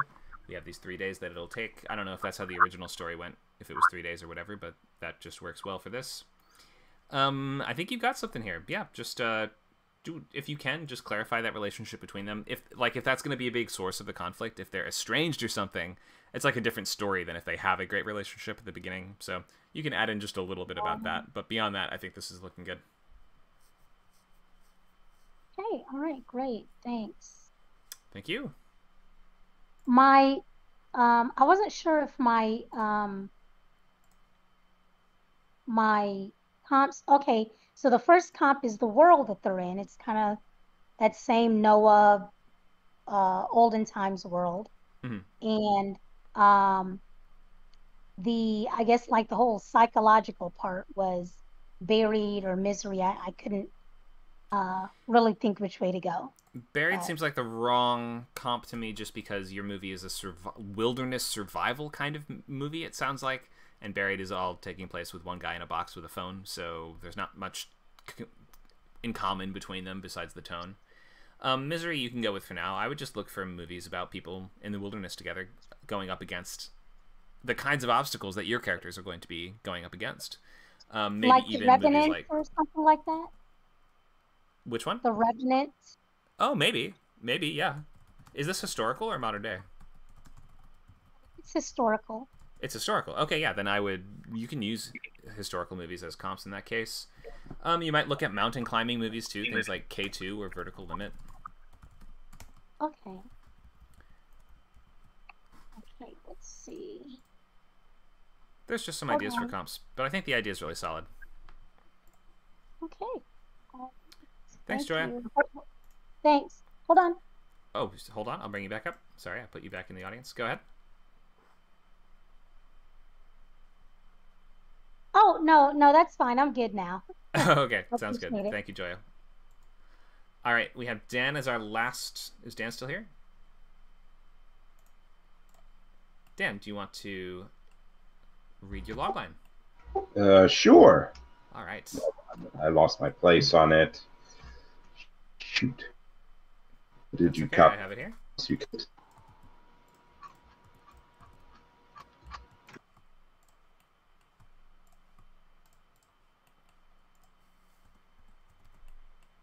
All right, a historical Cadet. drama.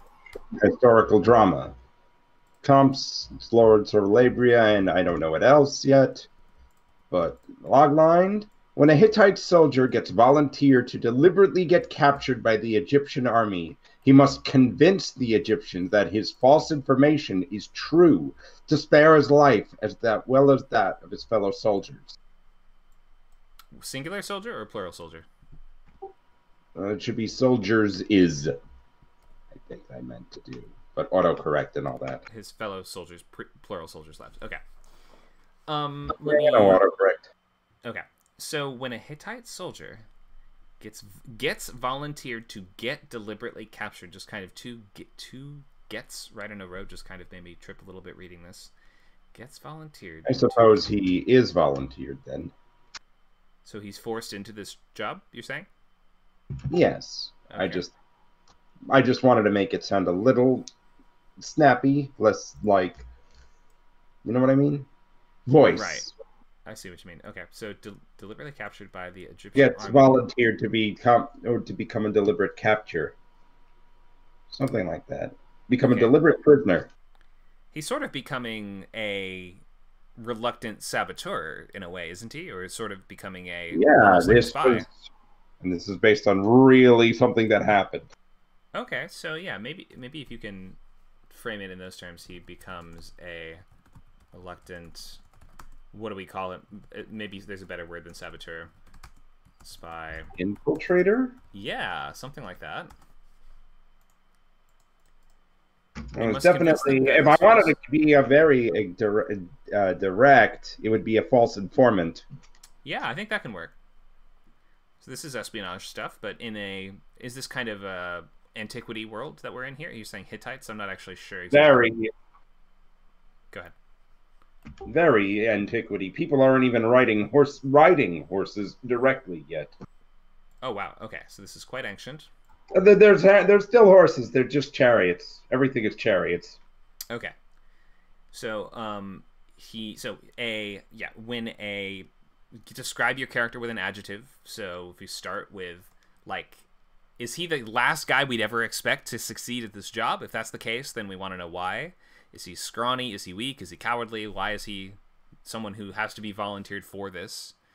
Or maybe he has some special skill. Maybe he's very charismatic and he's good at tricking people and he's good at convincing people of stuff. Just describe your character a little bit. He must convince them that his false information is true to spare his life as well as his fellow soldiers, meaning that the stakes are what exactly? That the Egyptian army is about to like destroy their annihilate the Hittite army. Yes. Just the army or their home itself? I haven't really thought that far ahead with this thing okay. that I Yeah, just thought of. I to... really just wanted to tell a story in this time period. Okay, you don't have to know the answers now, but just be thinking the stakes are different if they are I need to protect my fellow soldiers versus I need to protect my home village or whatever it is. That is just going to be motivating your character differently, and also telling us what they're like. What is the urgency behind their quest? So he has to convince them that the false information is true. So I guess I would just ask, what is the movie besides just a guy in a cage talking to his captors? And you could potentially get a compelling movie out of that in like a sort of 12 Angry Men type setup. But let me just ask, did you have more in mind? At the moment, I hadn't. Perhaps there's also cuts to the battle. There's actually a point where they learn that his information isn't true. So there's probably a daring escape. I would maybe ask, does he have to take on some kind of... go ahead. Reconnect with his fellow... What? I just had a suggestion. I was thinking, if he has to take on some kind of specific job for them, like rather than just saying, hey, I'm a soldier for our side, I have some info for you. If it was more like he's like, I'm going to become your local guide, maybe then you could have a good excuse for him to have to get out of the cage and out of the prison and actually go around and do stuff. All right, that's an idea. Just a suggestion. You don't have to use that, but I would try to, if you want him actually going around doing stuff and not just having it mostly be a movie about a guy being interrogated in a dungeon, then we should just have that sense of what kind of adventures is he going to be having. What is he going to be out and doing?